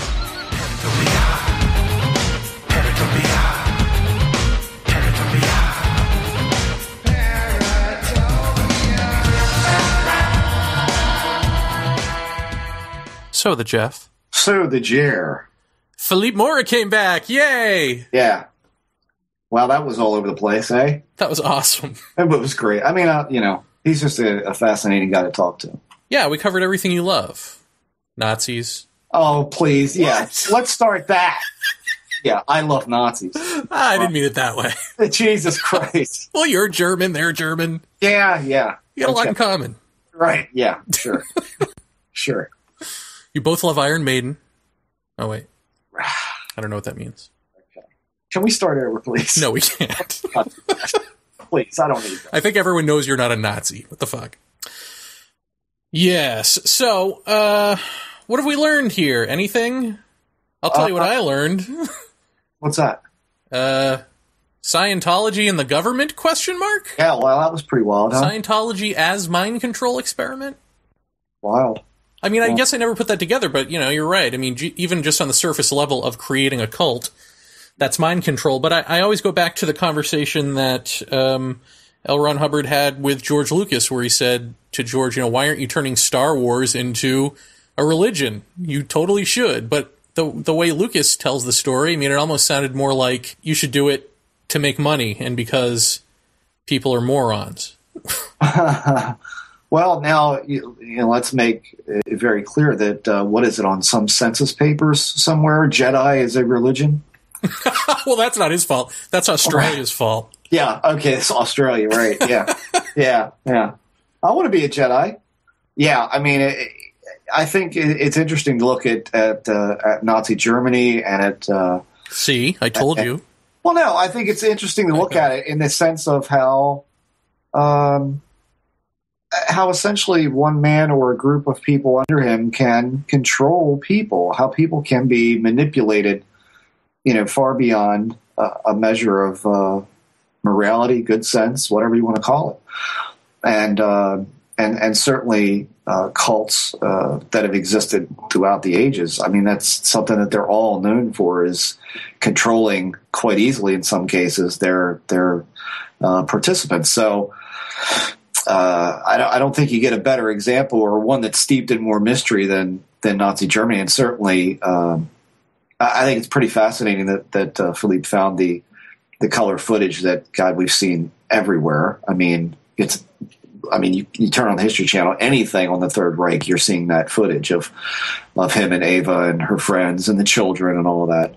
Yeah, and I think everyone should at least go to YouTube and check out the trailer for Swastika, because it's great. He shows the footage. The first word on the screen is psychopath, and then it runs down a list of other things, art lover, dog lover, family man, all this stuff that Hitler was. And it reminded me of what my history professor, impressed upon us in college. And he was, I believe, a Jew who was in one of the death camps, or maybe his parents were. I think he was a kid at the time.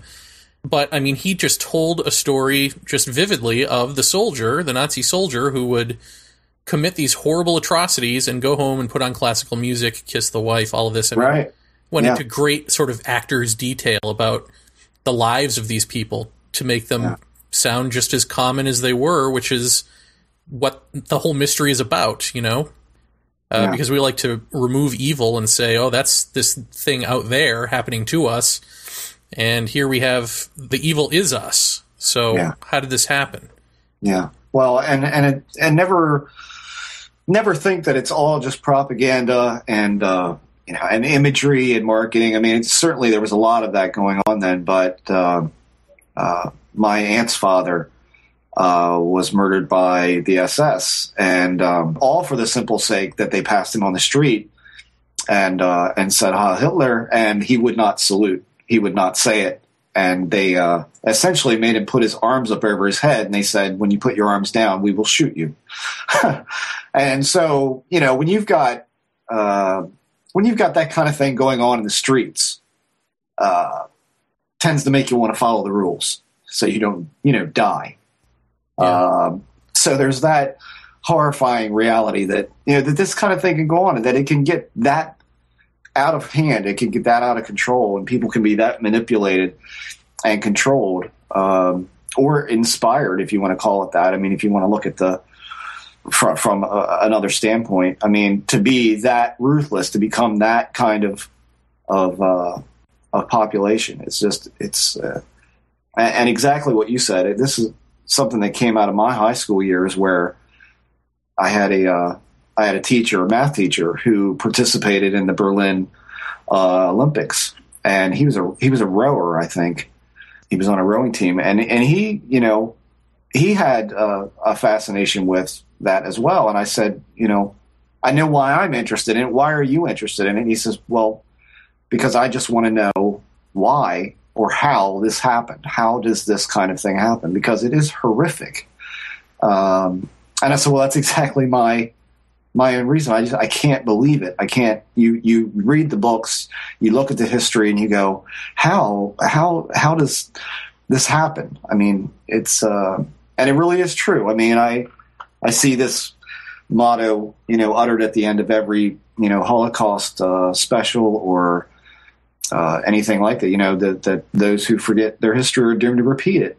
I think that's absolutely true. So, never a pleasant subject, but definitely one that that ties in with marketing and branding and all of that. Well, it ties in with the whole thing. I mean, I'm sure there are going to be people who are like, well, how does this even apply to the subject? And of course, we're dealing in human consciousness. We're dealing with mind control. We're dealing with, all the things that you need to talk about before you ever talk about, hey, is that an alien?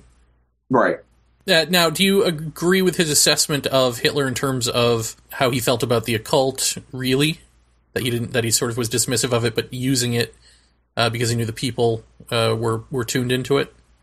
I can kind of see it either way. I don't know. And I mean, certainly Philippe's done a lot more research than I have, and he certainly, made the films and has had to research all this in depth. But I certainly could see something like that, being used as a tool of fear, or, in the altering of Nostradamus' writings, saying that, this is ordained, this is the future, this is what's going to happen. And this man's been right throughout history, and look what we're finding in his book. He's naming the Führer in the book, and this is our future, get on board. It's all, it's I didn't know that. I didn't know that about Nostradamus. Did you? And he'd said Hitler, but I think it was Hissler, right? Hissler, yeah. That's the thing I'd always heard is Hissler. And you hear even John Hogue, right? And the people who are supposedly the great Nostradamus scholars always talking about that. Yeah. Well, I mean, again, it's how much different is that from anything in ufology? If it supports the contention or it supports the end, then we'll use it. It may be completely innocent mistake. It could be the whole proliferation of more. It's more accurate. It's, we're finding out more accurate things about it, and therefore it substantiates their own belief. But I had heard that before. Hearing it from somebody like Philippe it holds a little bit more water for me. But yeah, I'd heard that they had edited several things, not just that, but had injected, the Third Reich and Hitler and all of these people into positions of, mythic status, that sort of thing. Like, this is ordained. And so it not only becomes a tool of fear at some point and superstition, but it also becomes, a rallying cry. We are ordained to rule a planet. We're ordained to do what we're doing. And so it's kind of an absolution of guilt that, this is history. This is the way it's supposed to be. It's been ordained. So, I mean, I'm not making, allusions to Nazism or ufology. I'm not making that connection, but certainly when you look at popular opinion and how easily it's swayed just by one person with a lot of quote unquote data, I mean, it certainly shows you just how easily people can be swayed into belief systems. And it's something to always keep your guard up against, and always to, if you're interested enough, take up the torch yourself and go talk to people and ask the right questions and find it for yourself, rather than listening to a figurehead, even if that be Paratopia.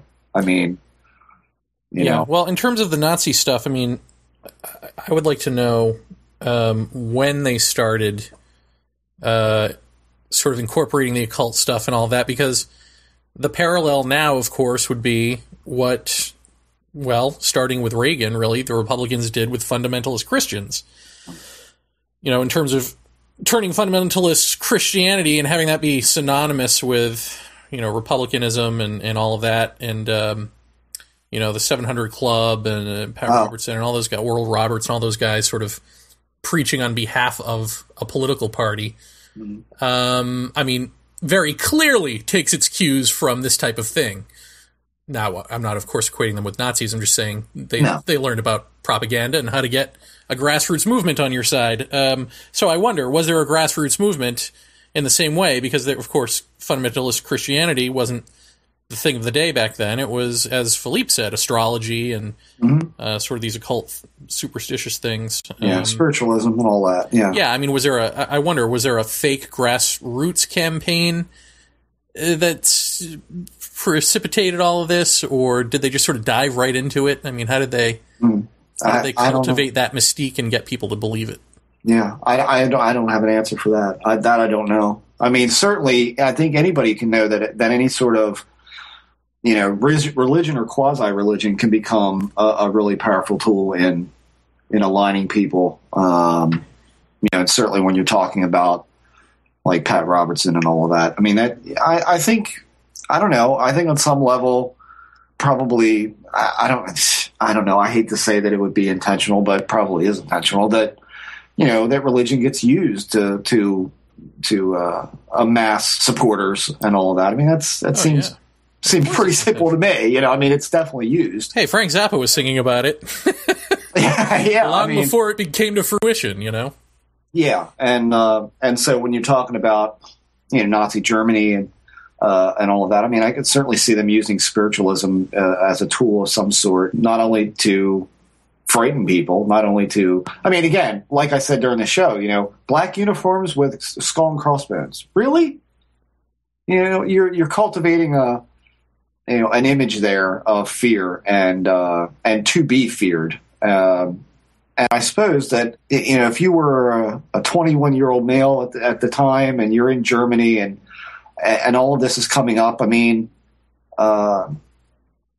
just for the sake of image, you got its sharp looking stuff, you're saying to yourself, this is, you get a lot of girls with that. I mean, it's all about cultivating the image, and the image is powerful. And like I said, you can't watch those films of Berlin Stadium and all of those things without going, wow, I mean, this was far huger than I ever thought it was. And the pageantry of it all. I mean, this is the kind of thing that really inspires people to, I guess, even epic proportion action like that. But anyway, this is a paranormal show. It's interesting to talk about human behavior, and I'm fascinated by it. But the remote viewing thing, I got to say, even still now, I don't know why. I just don't find the fascination with it that some people do. I mean, I get the sense that you're interested, like you're interested in it. No, I was interested in it. I mean, I'd read a bunch of books. But the more I think about it, the less interested I become. Oh, really? Okay. Only because I think the evidence really is that it's no better or worse than hypnosis at retrieving memory from the collective, as hypnosis is for retrieving it from the personal. Yeah. Well, I'll tell you this. A while back, I saw something on TV. And the reason I asked Philippe about the coordinates is, I didn't understand the coordinates. And so I told Lisa one night, I said, do me a favor. Give me a 6-digit number separated in half with a dash, and look at that number and associate it with a place. It could be any place you want, anywhere. And then I want you to give me the number, and I'm going to look at it, and then I'm going to close my eyes and think of that number, and I'm going to see if I can picture the place that you're talking about. But you don't tell me what it is. She was sitting on the couch, and I was in the fart chair. And I got just like imagining. I mean, this is not dissimilar. I mean, when I talk about images in the mind, this is not dissimilar from what any of you can do. And you get a flash of a place or a texture or a color or whatever. And I got a blue, like a royal blue. I got a flash of gardens seen from almost overhead. Like garden, like very lush gardens. One of them in a round donut shape, with like a road going around it, and like a white or very light beige gray sandstone concrete and points. And so I wrote these things down on a piece of paper, and I looked at them. And the only thing that I could come up with was Cinderella's castle in Disney World. And she said, you're absolutely right. So does it work? Or did I read her mind? That's the question for me. It's like, I didn't go to that place. At least I didn't feel like I went to any place. But that did absolutely happen. Lisa will attest to that. And and there was also a funny smell. I mean, I actually got like a smell that smelled like a carnival. And for those of you who've been to Disney World, you know it kind of does have that aroma about the place, like popcorn and candy and hot dogs and all of that. I mean, and when sicko. and when I read that list, I'm like, that puts me in mind of, you know, Cinderella's castle in Disney World. And it just so happened that's what she was thinking of. So, assumes that you would get better at the imagining and all that as time goes on. And I don't know. Well, you would. I mean, if you kept at it like anything else, you'd get better at maybe seeing things. And then the question, so maybe you should. And then that way we can then answer. if I give you something bullshit, will you see bullshit and think that it's real? So that, yes, you will see real things, but what are you guessing at? Are you guessing at the image that the sender is sending or the actual place? Well, I think Ed Dames in the Santa Claus thing, doesn't that pretty much say that? I mean, yeah, but but clearly Ed Dames hasn't made that correlation, or else he wouldn't still be writing books and going on coast. Yeah, well, there's that. Hail Bob. And all of that. That's all I'm going to say. Yeah, I mean, really, I think my interest petered out with Courtney Brown's books, because I read those and I was fascinated, and then when the Hail Bob thing happened, it was like, oh, wait, this is all crap? I mean, it's just like the hypnotically retrieved stuff. It's like, wait a minute. All of this detailed, immaculately conceived work is garbage? How is that possible? Right. I mean, there's just something about the human imagination that there are several things that we don't understand. Of course, one of the other ones is what we were talking about earlier this week, privately, which is how we think that we're creating things from our imaginations, but then you watch the Nature Channel and you see, no, those are things that actually exist in nature. Yeah. You know? That are like, we just somehow think that we're drawing out of nothing, but we're actually drawing on something. And we don't know why. Yeah. Well, I mean, let's explain that, you know, we've got when there was a headlamp invented, you know, certainly coal miners way back, 1800s, maybe earlier. And then Jeremy was watching the Nature Channel. I think at this point, everybody's probably seen the footage of the fathoms deep fish that looks like something crawled out of your nightmare bin. But it's got a headlamp. And when it turns on the headlamp and the little fish come to warm themselves by the glow of this artificial bioluminescence, it eats them. So, that's right. You know, yeah. Is it that fish or a different one that has the fishing lure? I mean, there are a couple of different types of fish that have a lure. I mean, imagine, if you will, the irony of a fish with its own fishing lure. Yeah. Yeah. Suckers. Well, yeah, exactly. And you also mentioned the thing that drops depth charges to throw off other fish. I mean, yeah, it throws off a bioluminescence. It throws off a bioluminescence that it ejects from itself, and it goes off like 2 seconds later, just like a depth charge, and it looks just like a depth charge. I mean, it's amazing. And if you look at, just jellyfish down there look like some sort of fiber optics. Yeah. And if you look at even coral reefs or any of these fish going off in the dark, the bioluminescent ones from afar, I mean, it looks strikingly like images of the Hubble. You know? Oh yeah. I mean, all of it. I mean, this can't all be coincidence. You know, I mean, everything is patterns within patterns within patterns. And so, watch me bring this around to something relevant for our show. Getting back to why are aliens bipedal? Of course, one answer is that we're making it all up. The other answer is patterns within patterns within patterns. That there's something that we don't understand of how they're related to us, but also that you're too scared to see anything else. And so we're dealing with something that can look like the least scary thing, right? Or what am I trying to say? I don't want to say shape-shifting, but I think whatever it is that they're doing, whether they wear bodies like we wear clothes, or they shapeshift, or they are not made of matter in the first place. Right. Yeah, I mean, there's something going on where, you know, you've said that your beings changed from little gray guys to humanoid-looking things. Mm-hmm. I mean, just coincidentally, at the point in your life where you're like, well, I want to keep this at arm's length, and I don't want to be scared by it anymore. And so along comes less scary arm's length things. Right. I mean, that's not a coincidence. Yeah. But that's also not human ego. That's not like I need to see this to recognize it, to identify with it. It's more like I need to see this or I'm going to be scared shitless.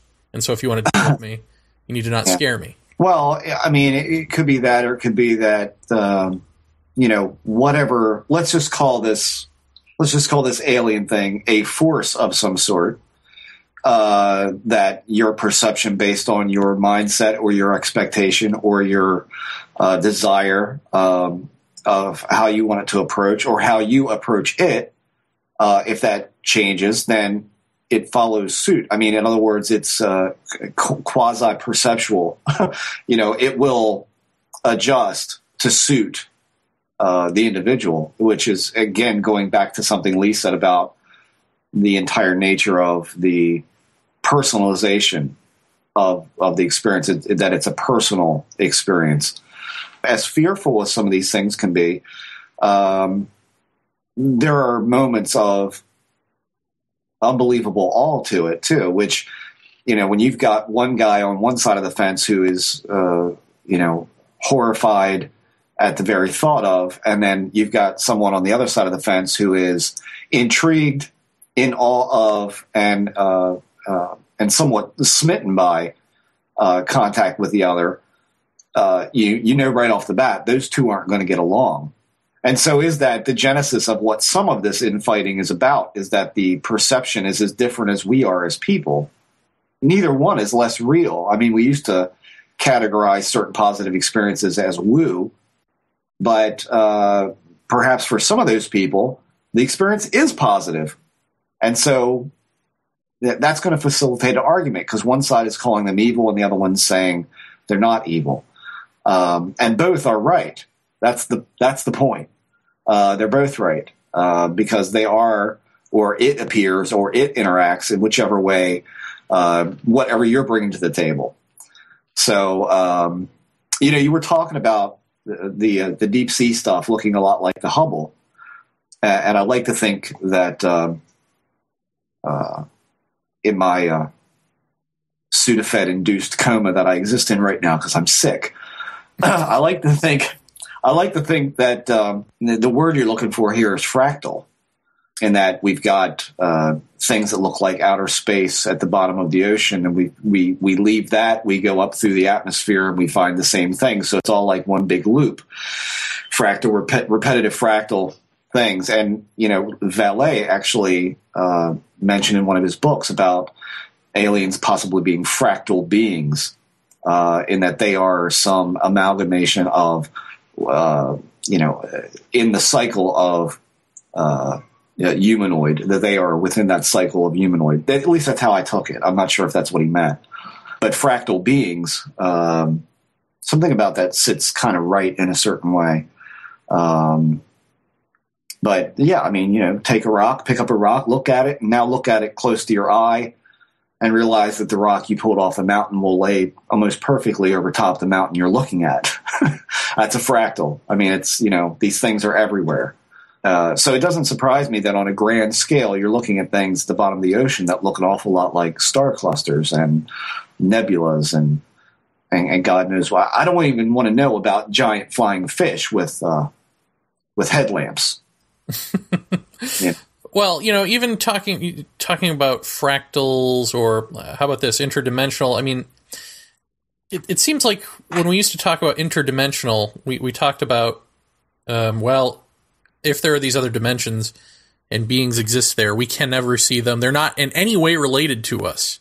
Right. Right? This is sort of the scientific explanation of it, or at least it used to be. I haven't really kept up with where science is at with this, but it seems to me that nothing is like that in the world at all. And so why would that be? Like, everything is an overlapping, and what is another dimension, right? Another interlapping or overlapping or underlapping. Right.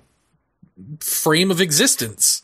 Mm-hmm. So in that way, we are all related. Everything is related to everything else. I mean, because everything is one. Kumbaya, my lord. But on this mechanical level that we're talking about, I mean, on the oneness level, everything is one. Well, you can't do anything with that. But on the mechanical level, that translates into everything is interconnected. And so what happens if we wake up and realize that? I mean, does the just sort of understanding of that bring on some sort of new sight? Does it create the opening that we need? Does it open the floodgates? Does it open the floodgates? Just the mere understanding of that? Is that what we're looking at when we talk about your dude in the cloak? Is that what that being is? Well, I think, I think that I could easily say that upon ultimate realization of what was going on in my life and had been going on, and making those, connecting those dots that didn't seem to make a whole lot of sense until you heard other people mention similar things, and then they lead up to this, and you finally go, it's this. It's this thing I never expected it to be. It's not that I do art and I've got a vivid imagination. It's not that, it's that other people have this same thing. And now I've got this thing that I'm looking at in my hands, and I'm going, okay, And of course, at that realization is when that the floodgates swung open, which is essentially when Lee and I met. I told him, I said, my life has turned into a 3-ring circus since this. And it's not because I'm looking for it. I decidedly don't want to look for it. But it's in your face. It's undeniable. It's ridiculous. And in many ways, again, I'll say this over and over until something comes up that says it's wrong. When you have the realization, when you wake up to that, or admit it to yourself, I guess is more along the terms of how it should be phrased, but that is when you're paying attention. I wouldn't necessarily say your ears are perked, but you're definitely paying attention. And if there's nothing else that comes out of these experiences, it's pay attention. The more you give, the more you get. How many times it's like a broken record. I'm just going to get a little tape recorder that says that on it. Is it that? Or is it we just need a something parrot else? to say it. Yeah. More you give, more you get. Yeah. I mean, is it that, or is it something bigger? Is it not just that alone? Yeah, I don't know. I mean, I'm throwing it out. Opening the floodgates and opening doors and all of that definitely seems pertinent to the discussion at some level. But how deep does that go, and how long can you hold on to that? I don't know. I mean, I think George Hansen kind of, swung that a little bit open to say it's all attributable to, anti-structure. You're now out of your routine. You're now out of this. And so, yes, it is opening, or it is causing some kind of disruption and chaos that then facilitates some sort of paranormal manifestation. But again, I'm sorry, George, why? I know it's not the productive question, but it is somewhere we got to get at some point. So, Right. Well, maybe we should wrap it up there. I'm still thinking about just the mind control aspect of society, Mm-hmm. Now this has got my gears turning because rarely do I watch the nightly news because it's crap, but right. I watched a little of Katie Couric today, and the news really has changed over the years because they used to do news stories, and now it's just like they say, here's what the government people say they're going to do. Right. Next story. Here's that homeless guy from YouTube who's now an announcer for some sports team. Next story. And so it's this mixture of consequential things and inconsequential things, which it's sort of been for the past few decades. But now there's no even in-depth investigation or exploration of what anything means. It's just 15-second sound bites of people who are making decisions that affect our lives. Here's what they're going to do. The end. No questioning. No, what does that mean? Right. No elucidation. And I just think, what does that do to the brain of a person when that becomes their reality? Because we are, after all, media-driven culture. So to watch TV respond to the internet, where they've now integrated Twitter and Facebook brand names into newscasts, and they have, Chiron running at the bottom of the screen that has people's tweets during these newscasts. I mean, it's fucking ridiculous, Yeah. I mean, at this point, it's nothing about nothing packaged as, something really important. Right. And so what does that do to beings that think, which are us? Yeah. Well, let me just relate to you a little story that happened this week or last week. I can't remember which. It was early this week. Someone walks up to me at work and says, "So, what do you think about Snooki?" And my reply was, "What the fuck's a Snooki?" Cousin of the Wookiee? No. Apparently it's a girl on Jersey Shore. I know all about Snooki.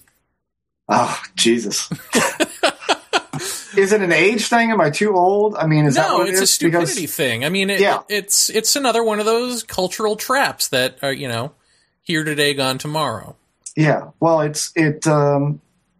actually sat down, and I got to be honest, 10 minutes is all I could stand before I felt a trickle on my cheek and realized my fucking eyes were bleeding. Oh, did you watch Jersey Shore? Yes. Oh, God, I'm sorry. And I look at this and I'm like, how does this even get regulated to entertainment? I don't, I'm out of touch, I guess. I'm out of touch. I'm not hip and cool anymore. Well, this is the thing that I guess those days are over. This is the thing I've been preaching for the last few years, which is that art no longer, it seems, illuminates anything about us, and we don't want it to. It's like we want to be the TV. It was like we wanted to watch TV, now we want to be the TV, and we want everything to reflect us. And so reality programming is us reflected back at ourselves. Well, that better damn sight not be us. That's all I can say. Well, have you been to the Jersey Shore? It's no, us. I don't know. There, but for the grace of Long Island, go me. I mean, I look at that and I look, and I'll tell you what really pisses me off is the notion that has come up probably, I would say within the past 5 years, it's really gotten out of control. But art and music and cooking and all of the things that make life great, all of the things that people are either trained in and study years and decades to become good at, or are naturally born with a talent, is all of a sudden put on television as a competition. And if I see one more fucking show that puts cooking or art on the table as something to compete in, I don't know how much longer my big screen's going to last, because I may throw a brick through it. I never even thought about that. I mean, this is truly, to me, the deepest level of disgusting to me. And I will be the first guy to tell you, I like watching cooking shows. I really do. And it's a competition thing you have a problem with, right? You're making something a competition that isn't competitive. It's not about a competition. All of these things, food is subjective. It's not about you cook better than this guy. Well, yeah, if you cook better than McDonald's, I mean, yeah, there's that. But when you're putting two talented people who have honed this skill to be able to learn to cook and do all these amazing things with food, and you turn that into a competition, I just think it's cheapening the talent. I think even to participate in things like that is to cheapen your ability to do something like that. I mean, it's if it's a joke, if it's funny, if it's something like that, I mean, that's funny. That's fun. Well, we're living in a hostile war society, so it's like everything's about, competition and work ethic at this point. I mean, aren't these the two things in our, given the depression that we're in, or big recession, whatever, and the fact that we've been in war for the last however many years? Yeah. But it's just amazing to me that we would want that reflected back at us, because you look at India and Bollywood, and it's like they love all the lovey-dovey flower musical, nonsense, because they don't like their reality. and they don't want to see Right. that reflected back at them on their entertainment. Right. We, on the other hand, love to see it reflected back at us. Yeah. Well, I can't get enough of that shit, and that's why I do think that we fetishize the Nazis a bit. I mean, I understand what Philippe's saying about we need, we're trying to still come to grips with it and understand it. I understand all that, but there is this sort of glorification of Hitler and of the Nazis, and I think a lot of that, might have to just do with the occult aspects of it. Well, yeah, and the assimilation of, like, it's the personification of fear and death and murder. I mean, and I think, at least, in America, I think that we are really quite obsessed with that sort of thing. I mean, how many Saw movies do we have now? I mean, Hostel. I mean, have you seen this film? Well, you've seen the Human Centipede, so what are you talking about? I own Hostel. Oh, of course you do. You're talking to the right guy. And let me go back just a step. Don't anybody mistake what I mean by, like, an art or dance competition. All of that kind of thing at some level is okay. It's when it becomes this brutality level of judgment when you're seeing it on a TV thing. I realize there are art competitions all over the place and music competitions, and all that's one thing. But I think you all know what I talk about when it's based in reality TV and how harsh these people are treated. Yeah, do you need some snarky no talent to judge you? I mean, that's what I love. Well, this is my problem with movie critics too. Those who can't direct, critique. But right. I think, to go forward now, what you're talking about with the Nazis and with all this, I saw this this thing the other night, and you've probably seen it. I told you my new favorite channel is the documentary channel. It was called The Trials of Michael Jackson. Oh, God, really? Here's something you never hear me bring up on the show, Michael Jackson. Shamone. And this was about his molestation trial, I think the last one that came up. And it was about it started out to be from these two recent film school grads, just about how wacky some of the fans were, blah, blah, blah. And then they ended up getting there and finding out, wait a minute, these people aren't really wacky. What's really wacky is the media coverage of it and how the media convicted this man long before any trial was done, and actually showed, I think, a well-thought-of reporter, I didn't know of him, but certainly this was a highlight of the movie, was as the jury is deliberating, he is recording how they found him guilty.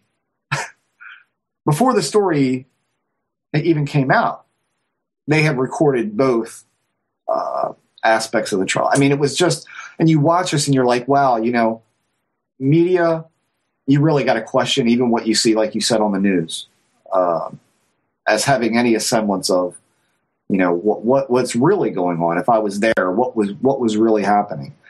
And I encourage any of you who have the Doc channel, check it out. And if that comes up again, watch it, because it is utterly enthralling as to what these people saw and recorded, and the media reaction to them being recorded in covering this story, and how the media kind of slimed their way in as being fans, but yet talked out both sides of their mouth when they were on TV.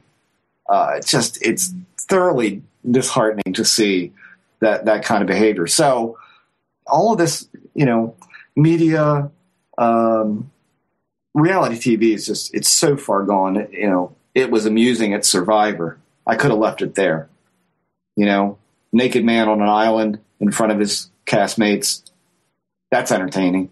I mean, past that, I could have left it there. I don't need Jersey Shore and all of this kind of stuff. But it's really, you asked, what does it do to people? It makes them dumb. That's what it does. It makes you dumb. Because I felt dumber just standing there for 10 minutes on the floor. I forgot how to walk, and I went to drink a glass of milk and poured it into my ear.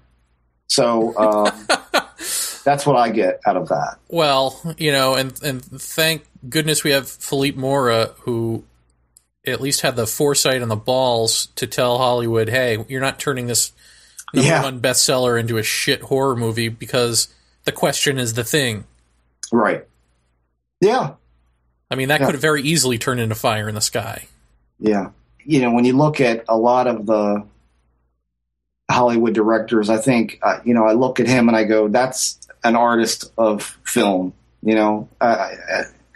And there's especially the Howling 2 and 3. I mean, I think I look at Communion like an art film almost. I mean, it really does have a lot of those kind of feelings to it to me.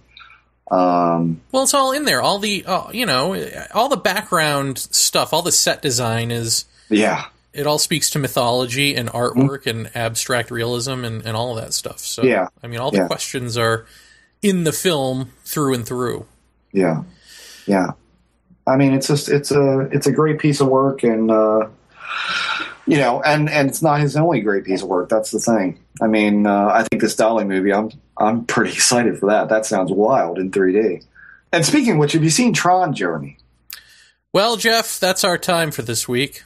Oh no, I have not seen Tron. I can't afford rent. How am I going to see Tron? Oh. But thanks for bringing that up. See, Sorry. that's such a conversation killer. That's like, you tell a mother joke, then I'm like, well, my mother's dead. I had sex with your wife. His wife's in a coma.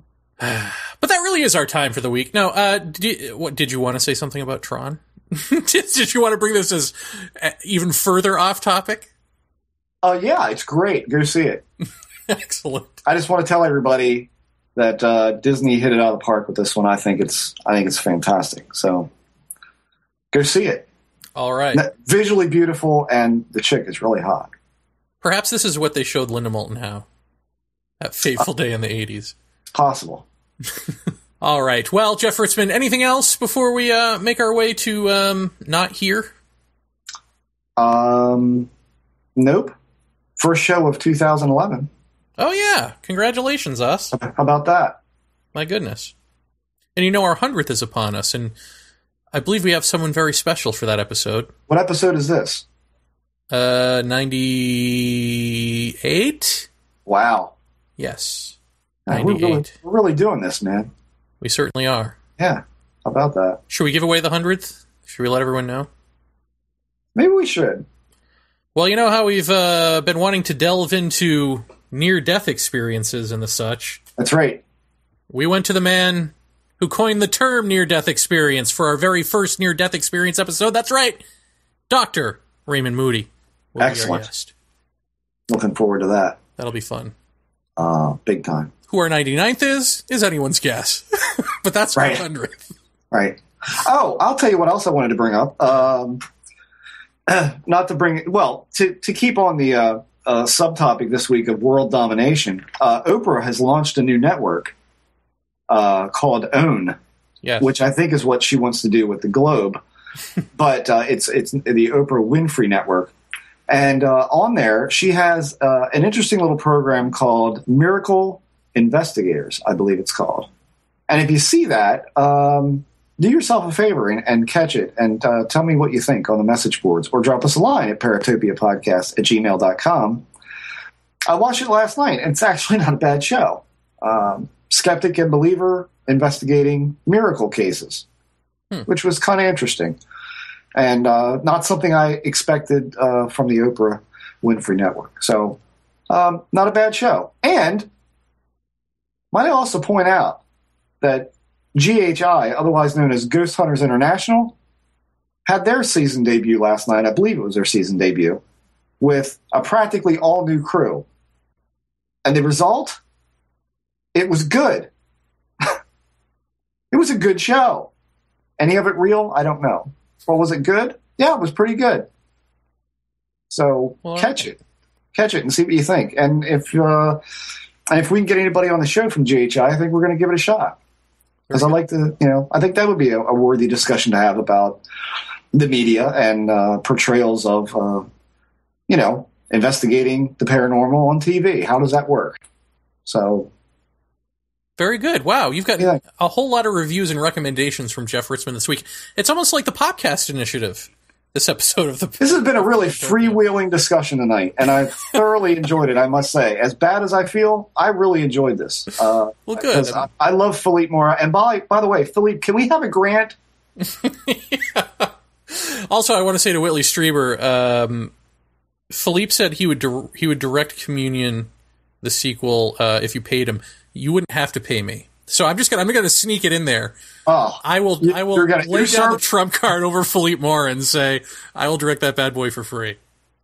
I'd like to say to Christopher Walken, you need to take this role and reprise your previous acting excellence in Communion.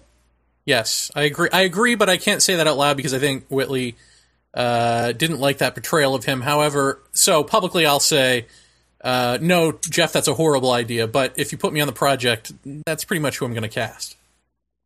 Is that someone there? All right. Anything else before we call it quits? Let these people go to bed. Yeah, please. These folks have stuff to do. I don't know why we're still here. Thanks for listening, guys. As usual, we always appreciate your support and your well wishes, which we got a lot of on New Year's and the holidays. And to anybody we missed, hope you had a nice New Year's and everybody made it through the holidays safely. Oh, ditto. I love you guys. So, I'm just chomping at the bit to launch right into this. Do you have any questions or anything before we get going? No, it's just, when will this be broadcast? Tomorrow. Tomorrow, right, okay. No, I just go for it, guys. Okay, happy cool. to talk to you. How long will we be chatting for? An hour. Okay. And I'll get comfortable then. Yeah, get cozy. Okay. Break out the drinks. Yeah. All right. How's it all going? How's your site going, and the broadcast and the podcasts and how's it all going? It's going really well. Good. Yeah. Good. So, what was that? Just as an aside, a UFO magazine had like an expose on. Yeah, that was. I wrote that. That was. That was you, was it? Yeah. Oh, that was great. Oh, thank you. Yeah, no, I wrote to Bill Burns. I said, about time you got heavy with some of this stuff. Yeah. yeah. I agree. And when you have no idea. we're actually... Wasn't that is that the incredible stuff about please send me your underwear? Oh, yeah. It gets worse than that. And that was just so wild. Yeah. I mean, and then another tape surfaced because Emma Woods didn't remember recording any of this stuff because she was told not to. So she's going through her old hypnosis tapes, and there's a tape where he's offering to buy her a chastity belt that has nails by the vaginal opening that he found in a sex shop that he frequents. I mean, it just...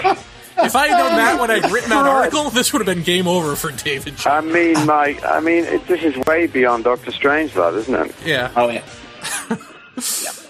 yeah. So anyway, let's get on with the show here, and we can get into some of that.